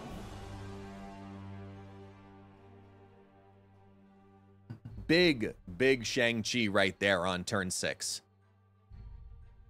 Forcing the prio switch, knowing that Goliath exists in this deck, was a great call. Now, from KameHamaYarr, there are still a bunch of unknowns at this current time. We do know that at the moment it is leaning towards a pretty classic Evo list. We've seen Wasp, we've seen the big 3 greeny meanies, but we haven't seen the unknown. We haven't seen if there's a Leech. We haven't seen if there's a Pixie. We haven't had it draw into our hands that way either. So Tuccrr still has a couple of surprises he's gonna need to navigate around. And we gotta be weary of that going into this round. This is the last of the low stakes and a double on reveal situation in existence too. As KameHamaYarr flips to the 3rd one. And Cool Cat says it's a free retreat. Free retreat, no threats. That's completely fine. Let's move on with this day. Round number 5, officially into the high stakes. It's 8-6. Advantage KameHamaYarr.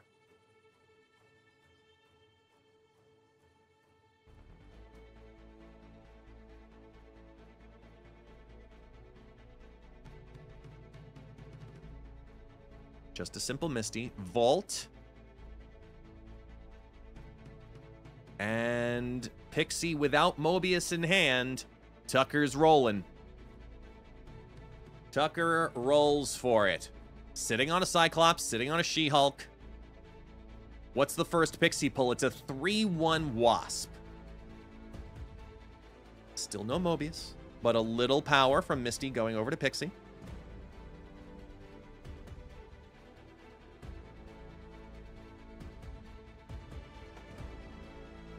Which just gets re-exchanged with the Wasp. Shocker comes down. Hope Summers re-exchanges, ends up with her own power value of 3.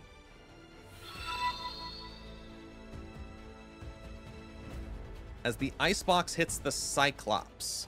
Really looking for that Mobius at a low cost right now. Hoping for the best as She-Hulk drops for KameHamaYarr into the vault. And they pull a 112 Hulk.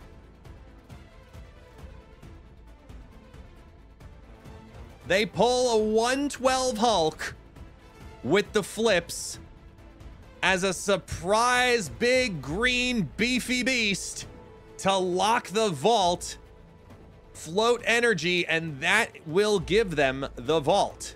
There's their Mobius, a little late, but better late than never. And now they must choose a one-card win here, which I think is essentially Alioth for the win. Play down the Alioth for 6, into a lane, secure the lane. Hulk goes up 2. We haven't seen any radial way for KameHamaYarr to sneak into the vault in this deck yet. So it would be a huge win if that was the case. They don't have it. They decide to retreat, and that's 2 cubes off, and we're all squared away here, 6-6, going into round number 6.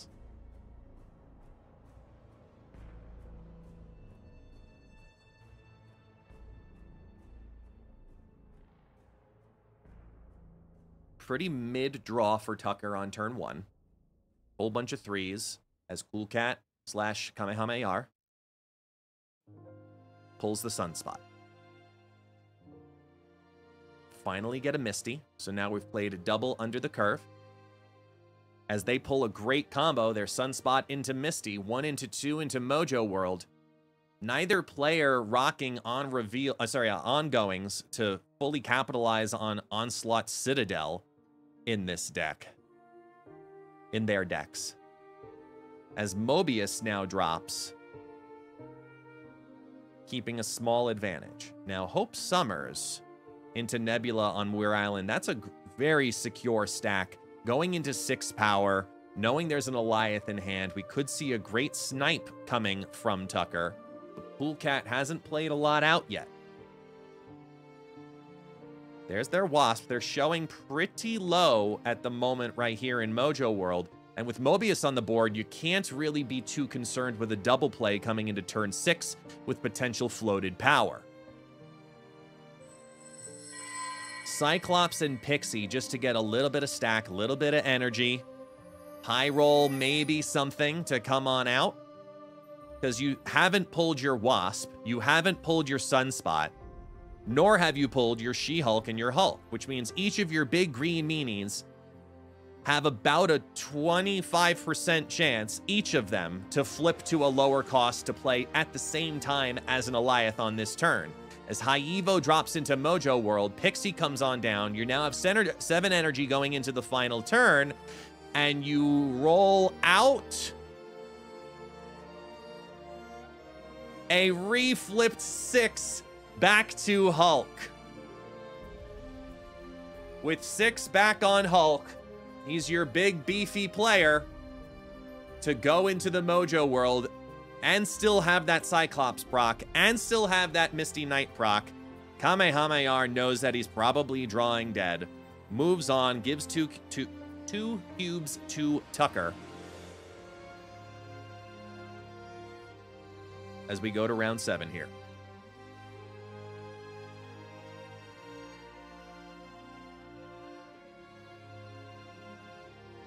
And an instant snap from Tuccrr. Drawing Pixie into Mobius, not even a hesitation. Didn't even put his Misty on the board yet. And full well knew, ya done. I'm going Pixie into Mobius, don't have to worry about it. And with Wasp still in the deck at the moment, it's a great call. As Sokovia misses and doesn't hit Pixie or Mobius. What RNG? Removing the weakest card in Tuccrr's deck from his hand, that High Evo. That was an absolutely huge moment for Tuccrr to bring Coolcat into all of the chaos. Here comes the Mobius. Even with the floating Sunspot, they can afford to absorb a rock right here. As they draw nothing but positive the whole rest of the game. There's your 1. There's your 2. And an extra wasp to boot. Point advantage at the moment over to KameHamaYarr as we watch Tuccrr draw, it looks like a 3-2 Hulk.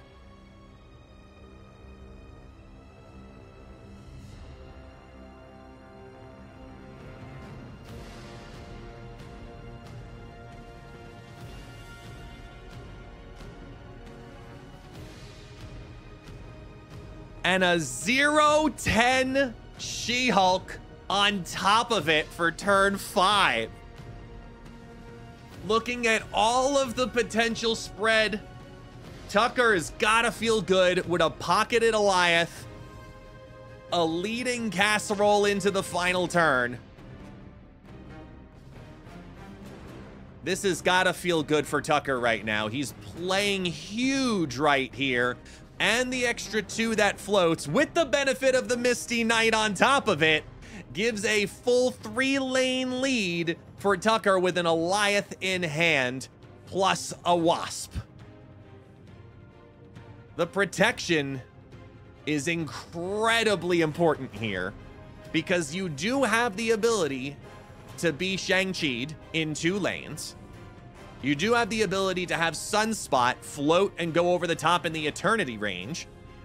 There are several different ways that Cool Cat could still surprise our wonderfully pirated Tuccrr.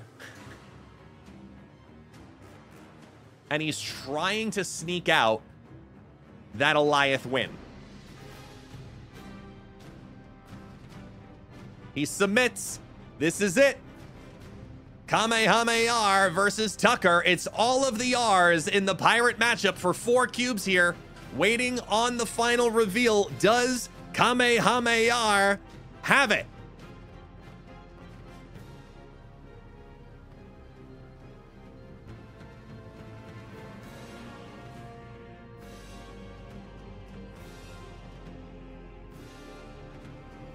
And they play it down. There's the Goliath who removes the Vibranium Mines.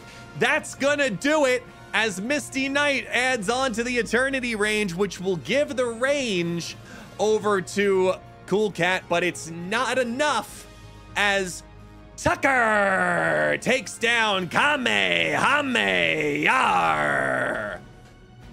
All of the R's had to happen there. GG's from both sides as Tuccrr wins 6 points remaining on his end to take down his pirating foe. GG's on both sides there. That was a good one. That was a good one. Evo on Evo, but the Pixie Evo reigning supreme. That final draw right there of Sokovia getting rid of the high Evo and not hitting either Pixie or Mobius was a huge moment. Huge moment for Tuccrr to get an opening turn win. As you know the drill right now. Hang on just a minute, folks. We're going to take a look for another match, and we'll be right back. All right. Welcome back. Welcome back to the Snap Judgments League, and we have something special for you right here, right now. This is not going to be a normal matchup. This is not going to be your standard 1v1. We have 6 players involved with this next broadcast. This next match, we're going to be showcasing SSGNomNom, who is beastingly decided to take on 5 players all at the same time. You know why?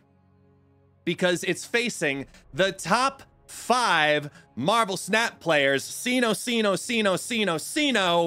all at the same time. So let's go on and take a look at Sino versus SSG, ladies and gentlemen. So NomNom, good luck taking down Sino. Let's go. That was too easy. I couldn't not. All right, let's have fun here.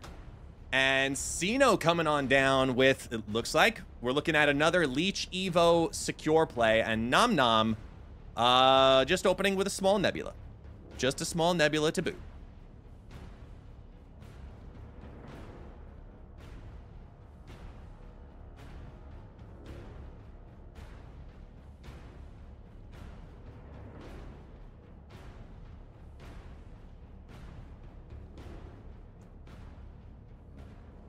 All right, nothing too crazy. Nothing too crazy. We do have a KawaPlays being mixed into this here. There's your Infonaut. Infonaut from Sino. He's been hanging out with Ken a little too much. As Jeff also joins the party in Monster Metropolis.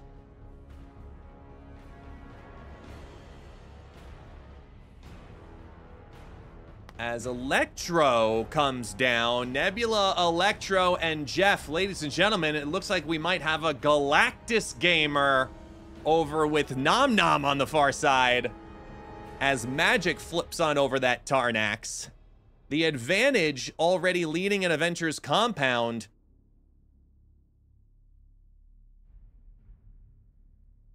This is tough. This is tough. Right now, Sino, I don't think he's forecasting that Galactus. As a Gamora comes on down just to keep the prio power into that mid lane. He's up 7-4, so that's enough. We could see Galactus come on down into Avengers compound. Putting down the leech for a little security. Not a lot of power, but just a little security in your left-hand side. Let's see. Have I called it right? Do you think we have a Galactus in the chat? There it is. There's one card. And it's a Doom. It is not a Galactus. Leech comes on down, but it's a full 3-lane lead right now for NomNom.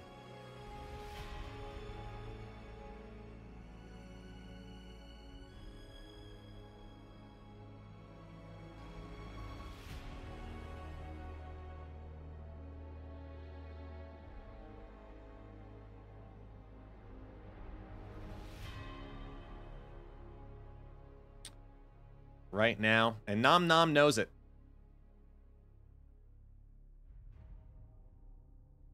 And even with the full skip. And he top decks the She-Hulk. He top decks the She-Hulk. Wow, what a pull there by Sino, who's now sitting on Infonaut into She-Hulk. And now NomNom has to try to play around it. So what was being forecasted, I will say, as a Galactus deck, might just be a straight up, at this point, might just end up being a straight up Sandman. It could be both. But we see the Odin come on down, which was leeched, so ruins that later potential game plan. But Sandman could end up being a very crucial part of the game plan for NomNom, knowing that they're going into an Infonaut-focused style Evo deck, most likely. Rickety Bridge causing potential issues for both players.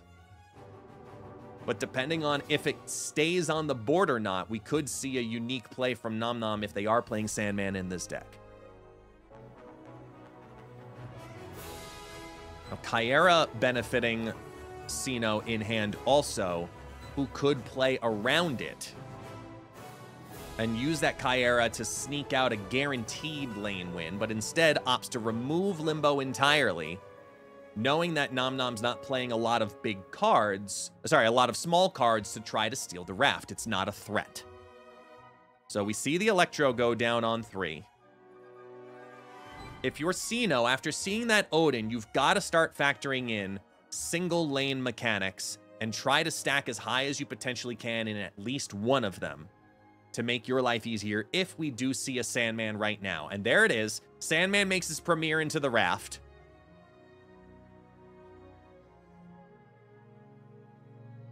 As Enchantress is going to remove that option. No action, just a straight removal from Enchantress. This is a great opportunity for Sino to have stolen a cube saying, I have information here, and there comes the snap.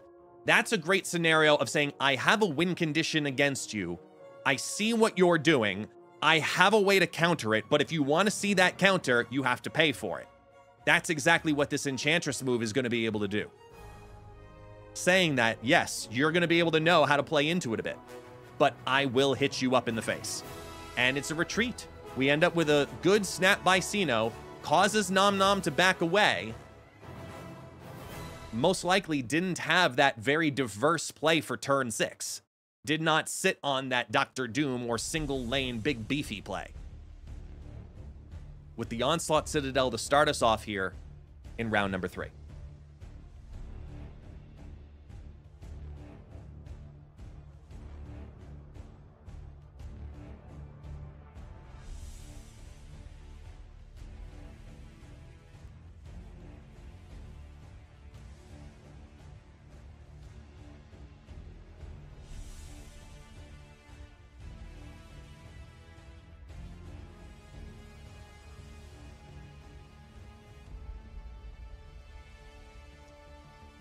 Space Throne is no more. No more, as magic comes on down, removes the Space Throne in particular.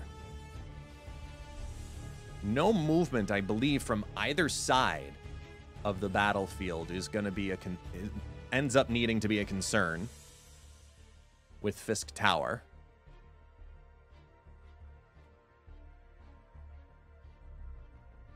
We look up at a pretty straightforward location layout right now.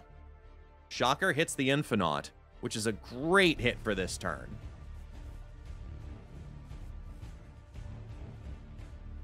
And now you have to choose. Do you float? Do you leech? And you go with the security. You go with the leech and hope for the top deck. There goes the leech. Drop it on down. Vision makes his first appearance into Onslaught Citadel. And a snap comes down from NomNom.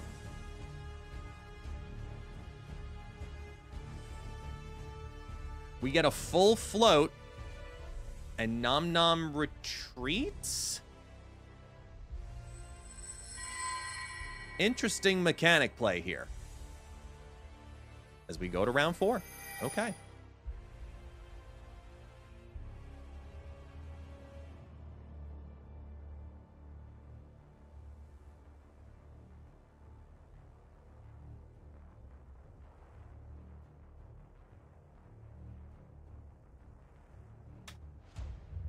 Yeah, it was a straight up NomNom bluff snap.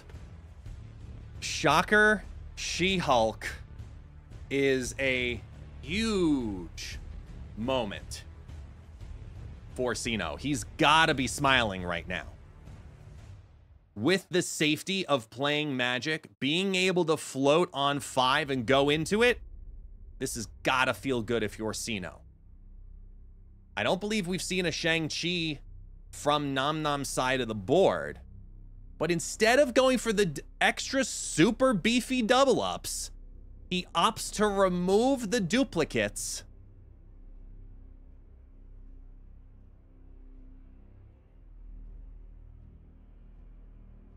and decides to let Limbo exist as we see a snap come from NomNom again.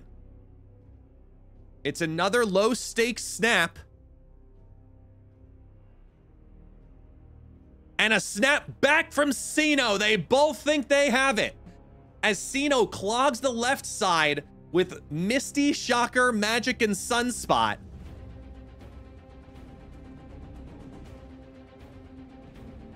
Looking to say that if you float, I float, and I can bring a bunch of cards on top of it for you.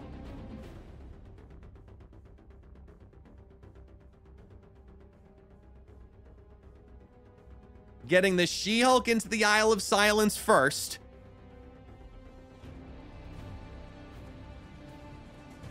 There's your Dr. Doom. This looks like Odin potentially coming on down next or relatively soon. There's your float from Sino to activate the Infonaut. Now, if you are NomNom, how can you go over the top? Because there's your Odin. You've got your bots out there. You're feeling good. Limbo is yours. But you know that the Infonaut exists. You know that Sunspot could also go up. You know that Sino could have put nothing down and stolen limbo. If he has vision, it puts 21 on the board, but simultaneously, you have to worry about Misty Knight. Because Misty Knight could potentially hit that Infinite and tie the Lechugia lane. For 8 cubes, NomNom goes in against Sino. Does he make the call? He doesn't. He backs away in fear of the Infinite, knowing there isn't enough. NomNom has been knocked down to 3, while Sino is hanging on to every single cube right now at a full 10.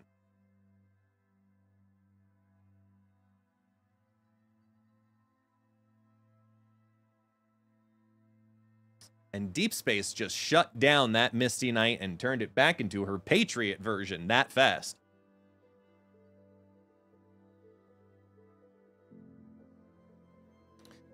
And an Elysium.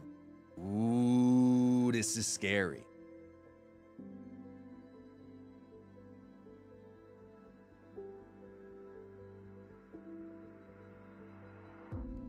Elysium is a scary location for both players, as the Iron Lad comes out and hits Wave, making her first appearance.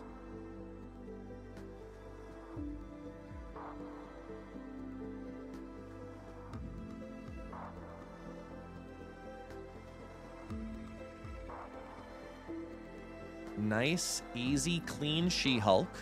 Can't be upset about that.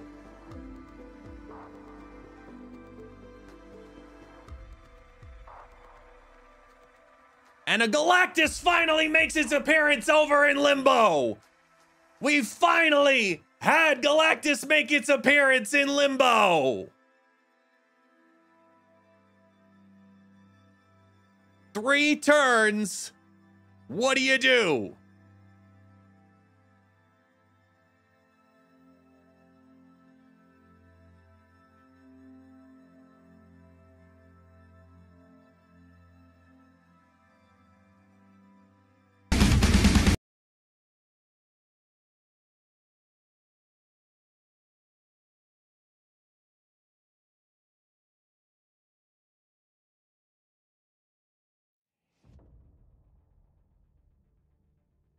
That's a lot of power. Gamora, Vision, Galactus in Limbo. Hulk putting that up to 26. Plus the Cyclops proc, plus the Hulk proc. That's 26. That goes to 28 versus 19. Limbo needs to have 9 power in it. And Sino thinks that they've got it. NomNom fist bumps, says, look, if you run this, you probably run Goliath. So let's back away. First cube's finally been chopped off of Sino.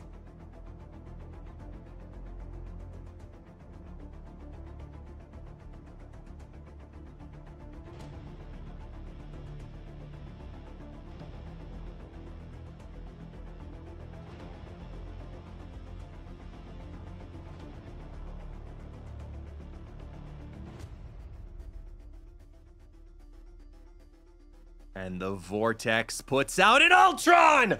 An Ultron!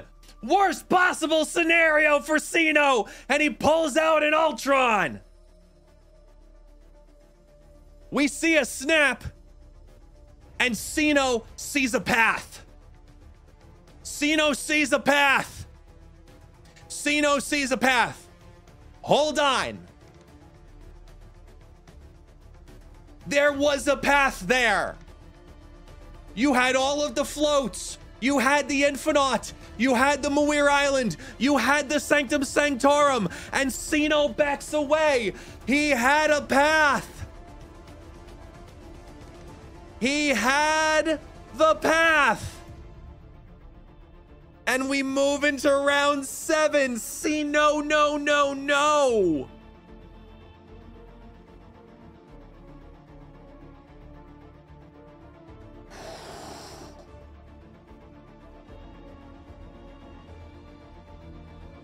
trigger happy Sino could have seen it play out.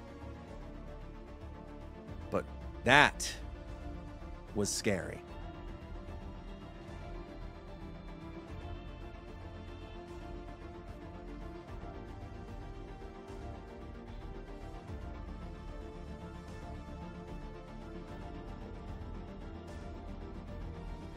Crown City.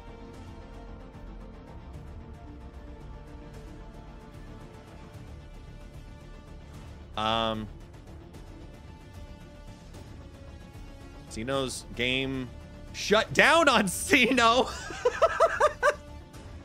Reconnect, Sino. Come on. Get in there, buddy. There was a snap included. Come on. No, I'm kidding. Ah. Oh, man. Sino gets in at the last second. He comes on back and gets that KameHamaYarr down as Jeff and Wave make it a scarier location to be in Xandar than it was before. Now, do you go big and hope they don't Xandar? And that's the direction they're leaning. They're saying you're not going to play it into Xandar. And if you do, I've still got Infinite. And there they go. Oh, that's only the vision. Only the vision into Xandar.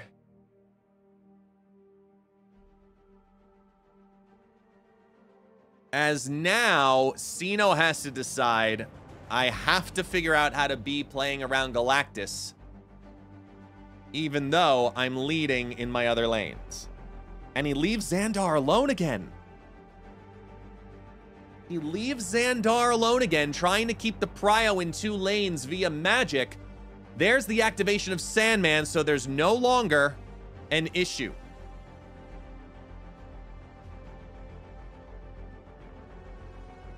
We still could see Vision move another time.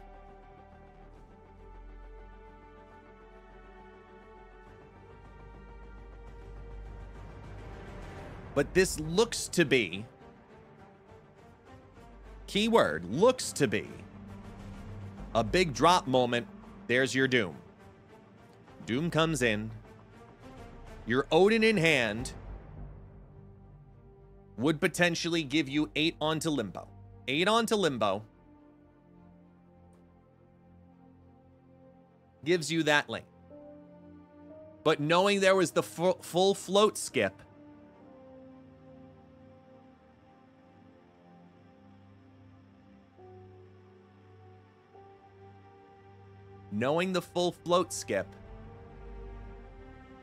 trying to steal the mid back looks to be the call. It's gonna allow Sunspot to go up 1 more. Hulk will go up another 2, and that puts another 20 into Limbo. That's a 26 lead. Even if Jeff moves into Limbo to go to 16, that extra 8 is not gonna be enough. It's gonna be at 24 versus 26 if we see the Odin drop into Dr. Doom's lane and Jeff move. This could be what knocks out NomNom.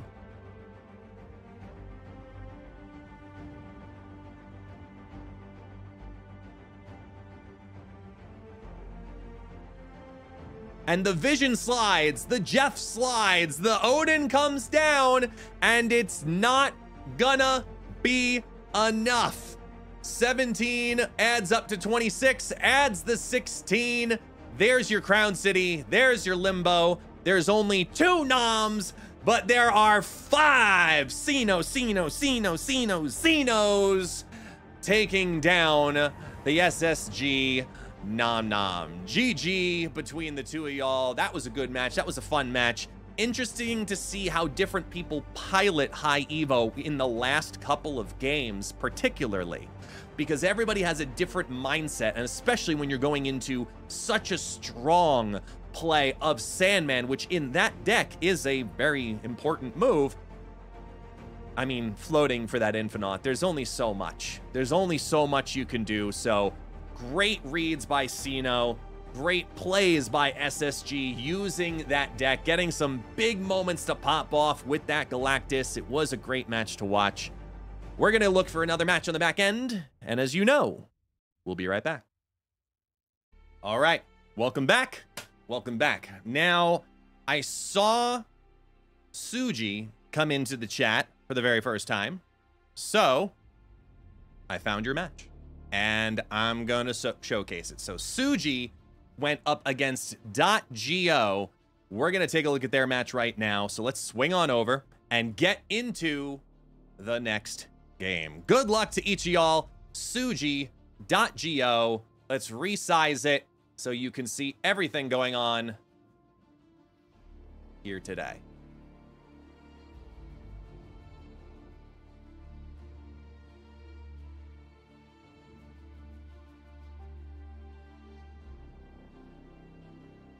Whew.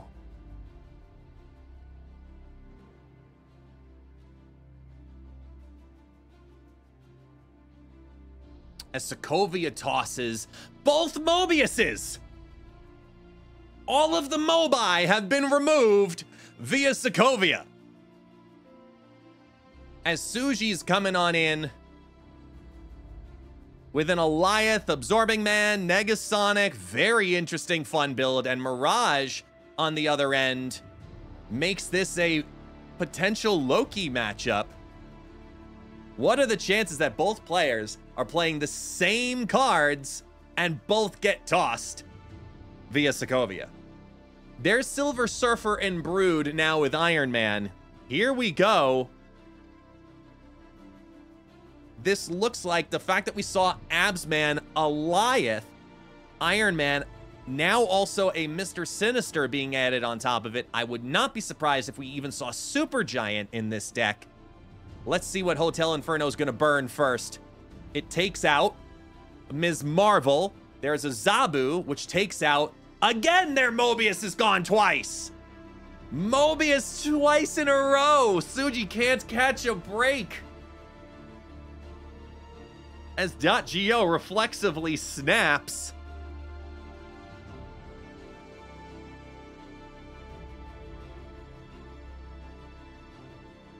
But Suji's still feeling okay. He's sitting on his Surfer, sitting on a Brood.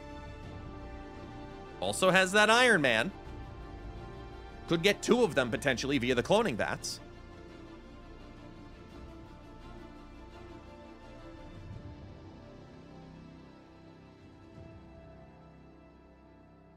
As Agent Coulson makes his appearance.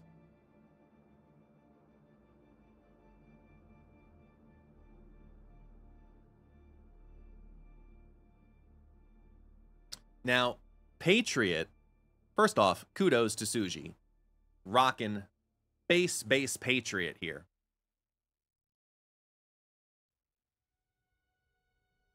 Get a little extra oomph. Play that Chavez. And there's your Loki build. Loki pops out on 4 with all of the cards and its friends in hands. Zabu also in hand. If they pull that Iron Lad, that's going to be a 2-cost Iron Lad for them. But Suji's going to YOLO it. He's got the lead in 2 lanes. I like the call of send the YOLO, see how we feel going into the final turn. You're sitting on an Alioth protection. You're sitting on Brood Surfer. You're sitting on Iron Man, which really would only be into the Hotel Inferno. I think this is all, at this point, now a Necrotia game, because 8 power doesn't feel good, knowing what you just potentially gave Dott.Geo. This is all about Necrotia.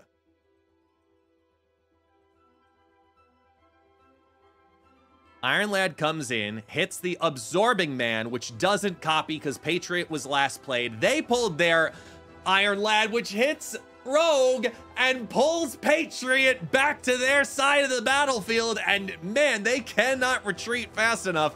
Suji backs out, having no choice at that point. Losing those bonuses was critical.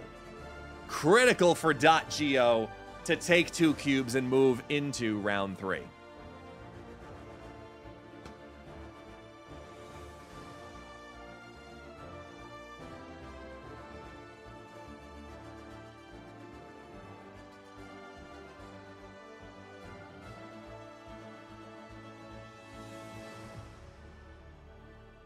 Chavez again.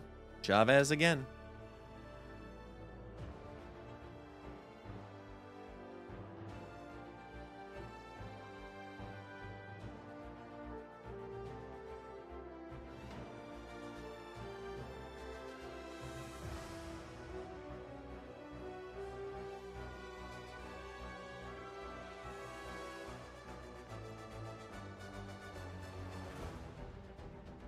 And there's your Quinn.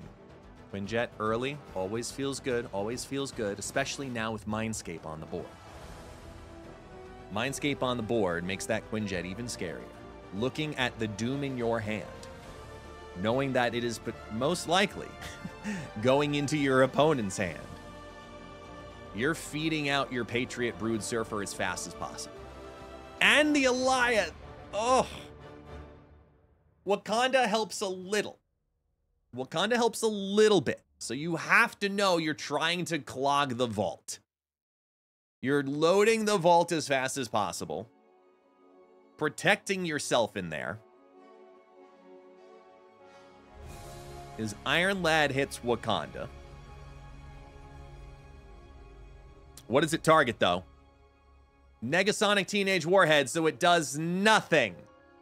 Absolutely nothing, because it's Wakanda, folks. And now they pull the Negasonic as well. So now they've got to choose how they try to stay over in either the vault and secure that lane, thinking that they might send over the Silver Surfer, which could reinforce that Agent Coulson, or do they show more strength into Mindscape?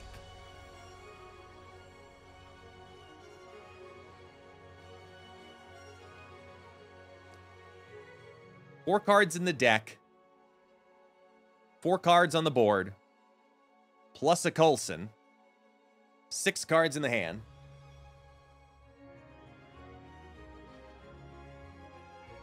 And they opt for just the Patriot boost only. I like the Patriot boost here.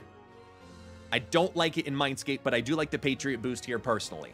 Get those Broodlings up, protect against the Doom. That's going to bring you to 16 in the vault.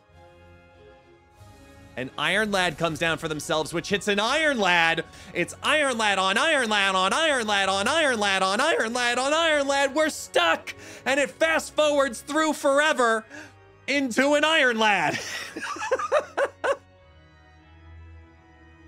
All of the Iron Lads come on down as its own Doom gets sent, and now Doom times Doom hits as well. It's gonna be a potential tie now into the vault, and the tiebreaker's leading to advantage Dott.Geo. Playing it in the center protects against the Goliath.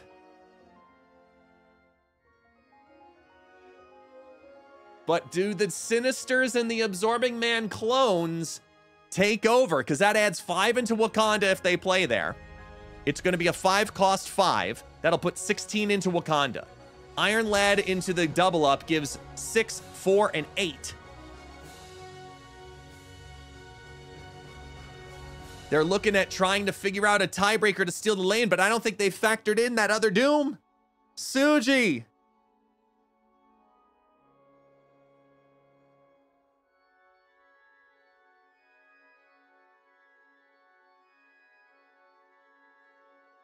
Oh no! Oh no! Oh, they missed the other Doom! Suji trying to go over the top in the tiebreaker, adding on another 8 power. They don't take either the left or the mid, and that's going to take 4 more cubes off of Suji right there. Dott.Geo taking the advantage here, leading 10-3 going into round 4. And once again, you're holding 3 cubes going into round 4. Dott.Geo should be instant snapping here, even with the loss of Ms. Marvel and Absorbing Man via Sokovia.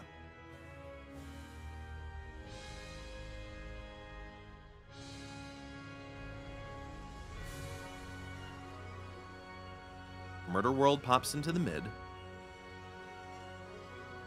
as Zabu and Mr. Sinister make their premieres on the left.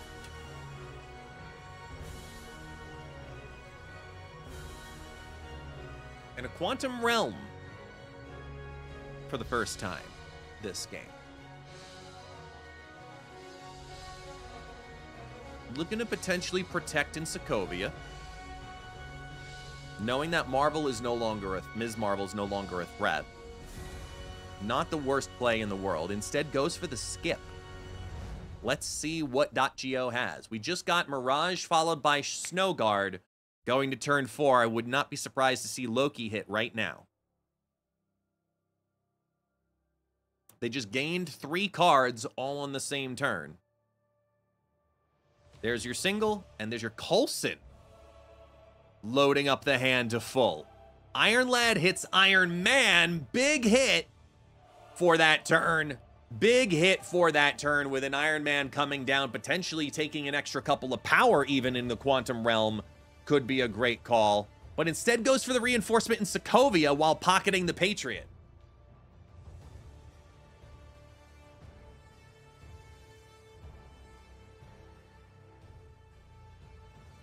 There we go. Professor X locks down the Quantum Realm as Suji steals the priority back with Alioth in hand. The closest contention lane is Sokovia. It's the most appealing right now to try to secure 1 lane. Because Dott.Geo has to go over in 1, and going over a 12 in particular, with 3 spaces to play in Murder World, looks a lot less appealing. That Alioth into Sokovia feels like the best play on the board for Suji, but is it enough? Did they guess right? They did. They target off that Sokovia card, take 2 more cubes for the very first time off of Dott.Geo. It's 8-3. At the end of round 4.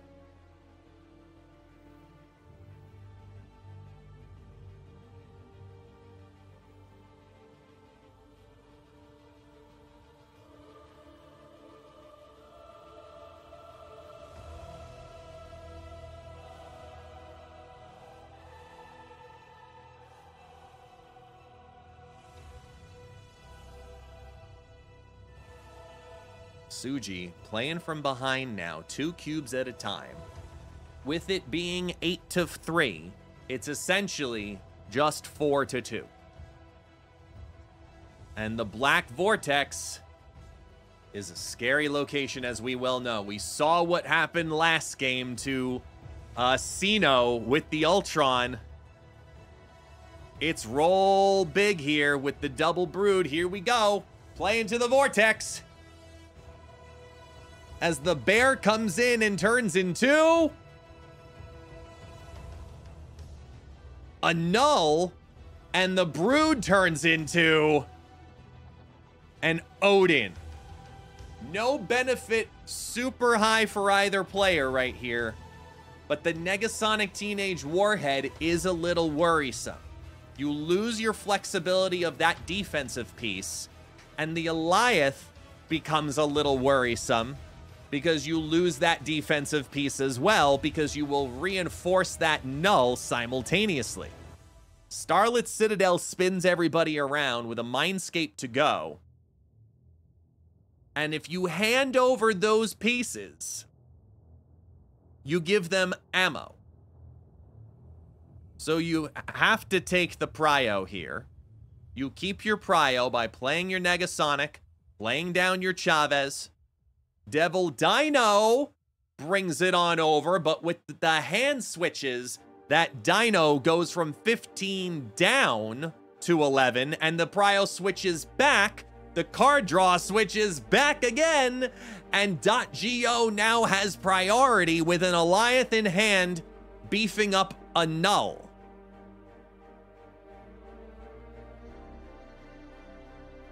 So if you're Dott.Geo, you know you just gave them a load of 3s, but they just fired over their Surfer. You're sitting on an Alioth. The Shang-Chi is an irrelevant play here because it just shifts the power from the Devil Dino over to the null.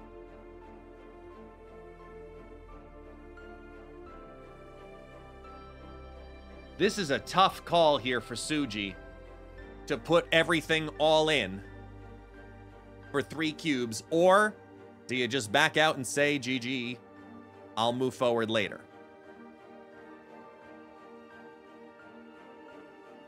And they go for the defense with the Negasonic, thinking it's going to be enough. There goes the Dr. Doom to drop out power all over the board. The Patriot comes on over the top, reinforces those Broodlings, and we end up in a double tiebreaker. And in Mindscape, the Patriot wins it by 1.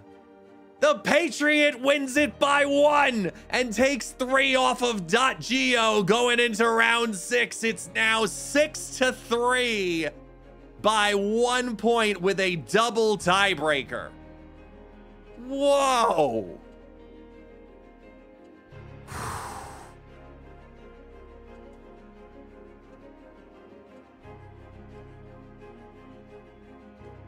As Mirage steals a copy of Surfer, followed by Coulson.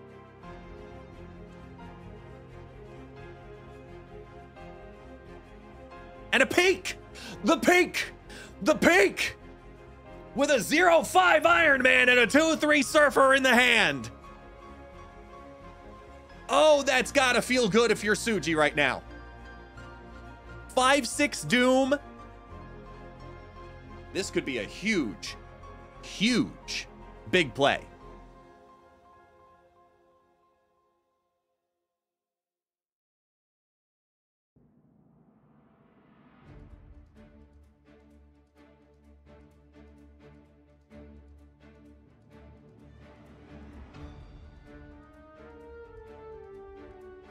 Yo, 2-6 Goliath? Are you kidding me? 2-6 Goliath? 2-6 Goliath?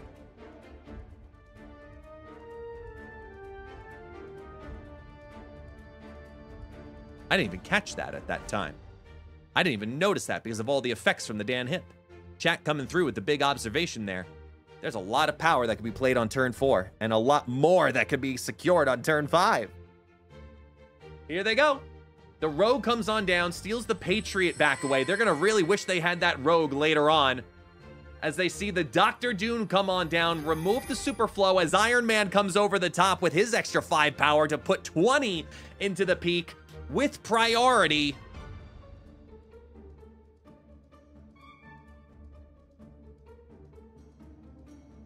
And you've got 3 cards to drop. Sinister, Goliath, and Surfer all at the same time. And instead they opt first for dropping down exclusively the Mobius for some restriction on the other end. Devil Dino gives the prio of Superflow, but the full match lead leads on Suji by 1 point in the middle. Goliath holds its value still. Surfer only can reinforce the center lane.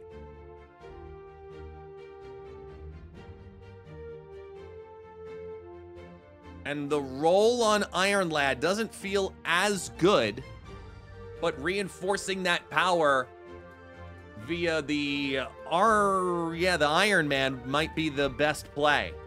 This is a tough call of how to disperse your power. You have the prio. Do you put down both Surfer and Chavez, or do you just go all in on the peak? And they go all in on the peak. They sacrifice the mid, dropping down the Goliath to remove the bonus for the Superflow. Iron Lad gives the peak with a Negasonic on top of it. In the center lane, you've got your Surfer to reinforce that Coulson just a tad bit more, but it's not enough. And in a huge swing of events, Suji has the lead now, 3-2. Round 7. Now playing with the cubes to spare and bringing Dott.Geo down to his final 2.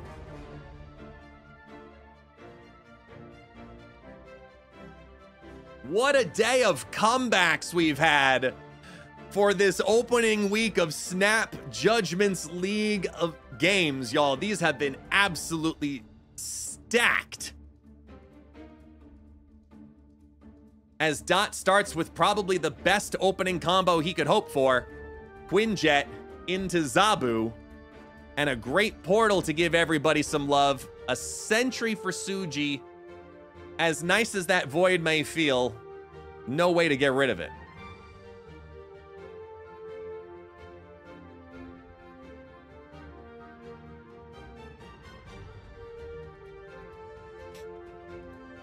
Mobius has got to feel good on this top deck to remove all that restriction from Quinjet and Zabu. That has to feel good. As Loki drops down, man, they're not going to be happy by seeing that. There he goes.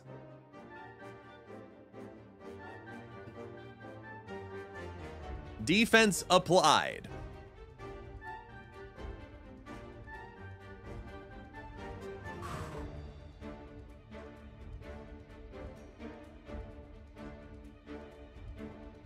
And on turn 5, they just play the Iron Lad. Looking for some high roll. Looking for some defense. Worst possible hit, I think, right now would probably be Eliath. Because they don't have the priority. What is Dott.Geo gonna do with a whole hand of non-reduced cards from Suji? Titan doesn't apply. Loki doesn't apply. Quinjet doesn't apply. Zabu doesn't apply. This is going to be a tough one.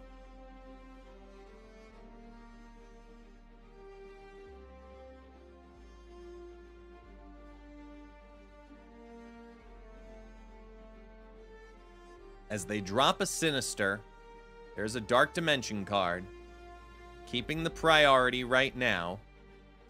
As Iron Lad hits Brood, big Broodlings drop into Titan while sitting on a Silver Surfer in your hand simultaneously.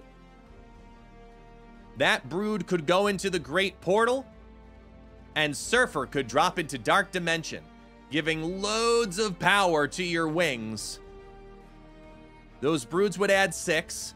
The Surfer would add another 8. That would be 17 power total into the Great Portal when all is said and done, and that's the route they're going. The priority leads. There goes the Brood. There goes the Patriot reinforcing the one clone. They have their Patriot. They have their Surfer. What's in the Dark Dimension? Their own Brood. And a Surfer. And just like that, ladies and gentlemen, Patriot and Surfer has taken down Loki. Suji holding on and bringing Dott.Geo down to his knees, winning and coming back with 3 cubes to spare. Great matchup. That was a wild matchup. Congratulations, Suji, on that one. That is match number 6 for Snap Judgments League today. So, ladies and gentlemen, boys and girls, for the Snap Judgments League broadcast, we're gonna, for this week, call it a wrap. The stream itself will continue, but for this video portion of the Snap Judgments League, we're gonna wrap this up and get you excited for week 2. If you want to see this broadcast happen live, come join us here at twitch.tv/ItsGuestGaming and be a part of the action with the chat here live. If you'd like to be broadcast on this and you are participating in the Snap Judgments League, there are instructions in the Discord on how to upload your video into the drive so we can showcase it here on stream. If you want to learn more about the Snap Judgments League, head to the links that you see in the Discord to join the future seasons, as this season for number 1 has been closed off for the next few weeks, and we start to already get prepared for season 2. This was an absolute pleasure to be a part of for this opening week cast for the Snap Judgments League. And if you liked this video content, please comment down below what your favorite match was. What was your favorite part of this? Do you enjoy seeing competitive Marvel Snap? And what can Second Dinner do to further this scene here for you, the community? Thank you so much for enjoying today's broadcast here on YouTube portion of things. If you're here for the live stream, stick around. We will be right back. But if you're here on YouTube, make sure you hit that like, comment, subscribe, all that fun stuff below. I greatly appreciate all the support. Thank you so much, everyone. Enjoy the rest of your day.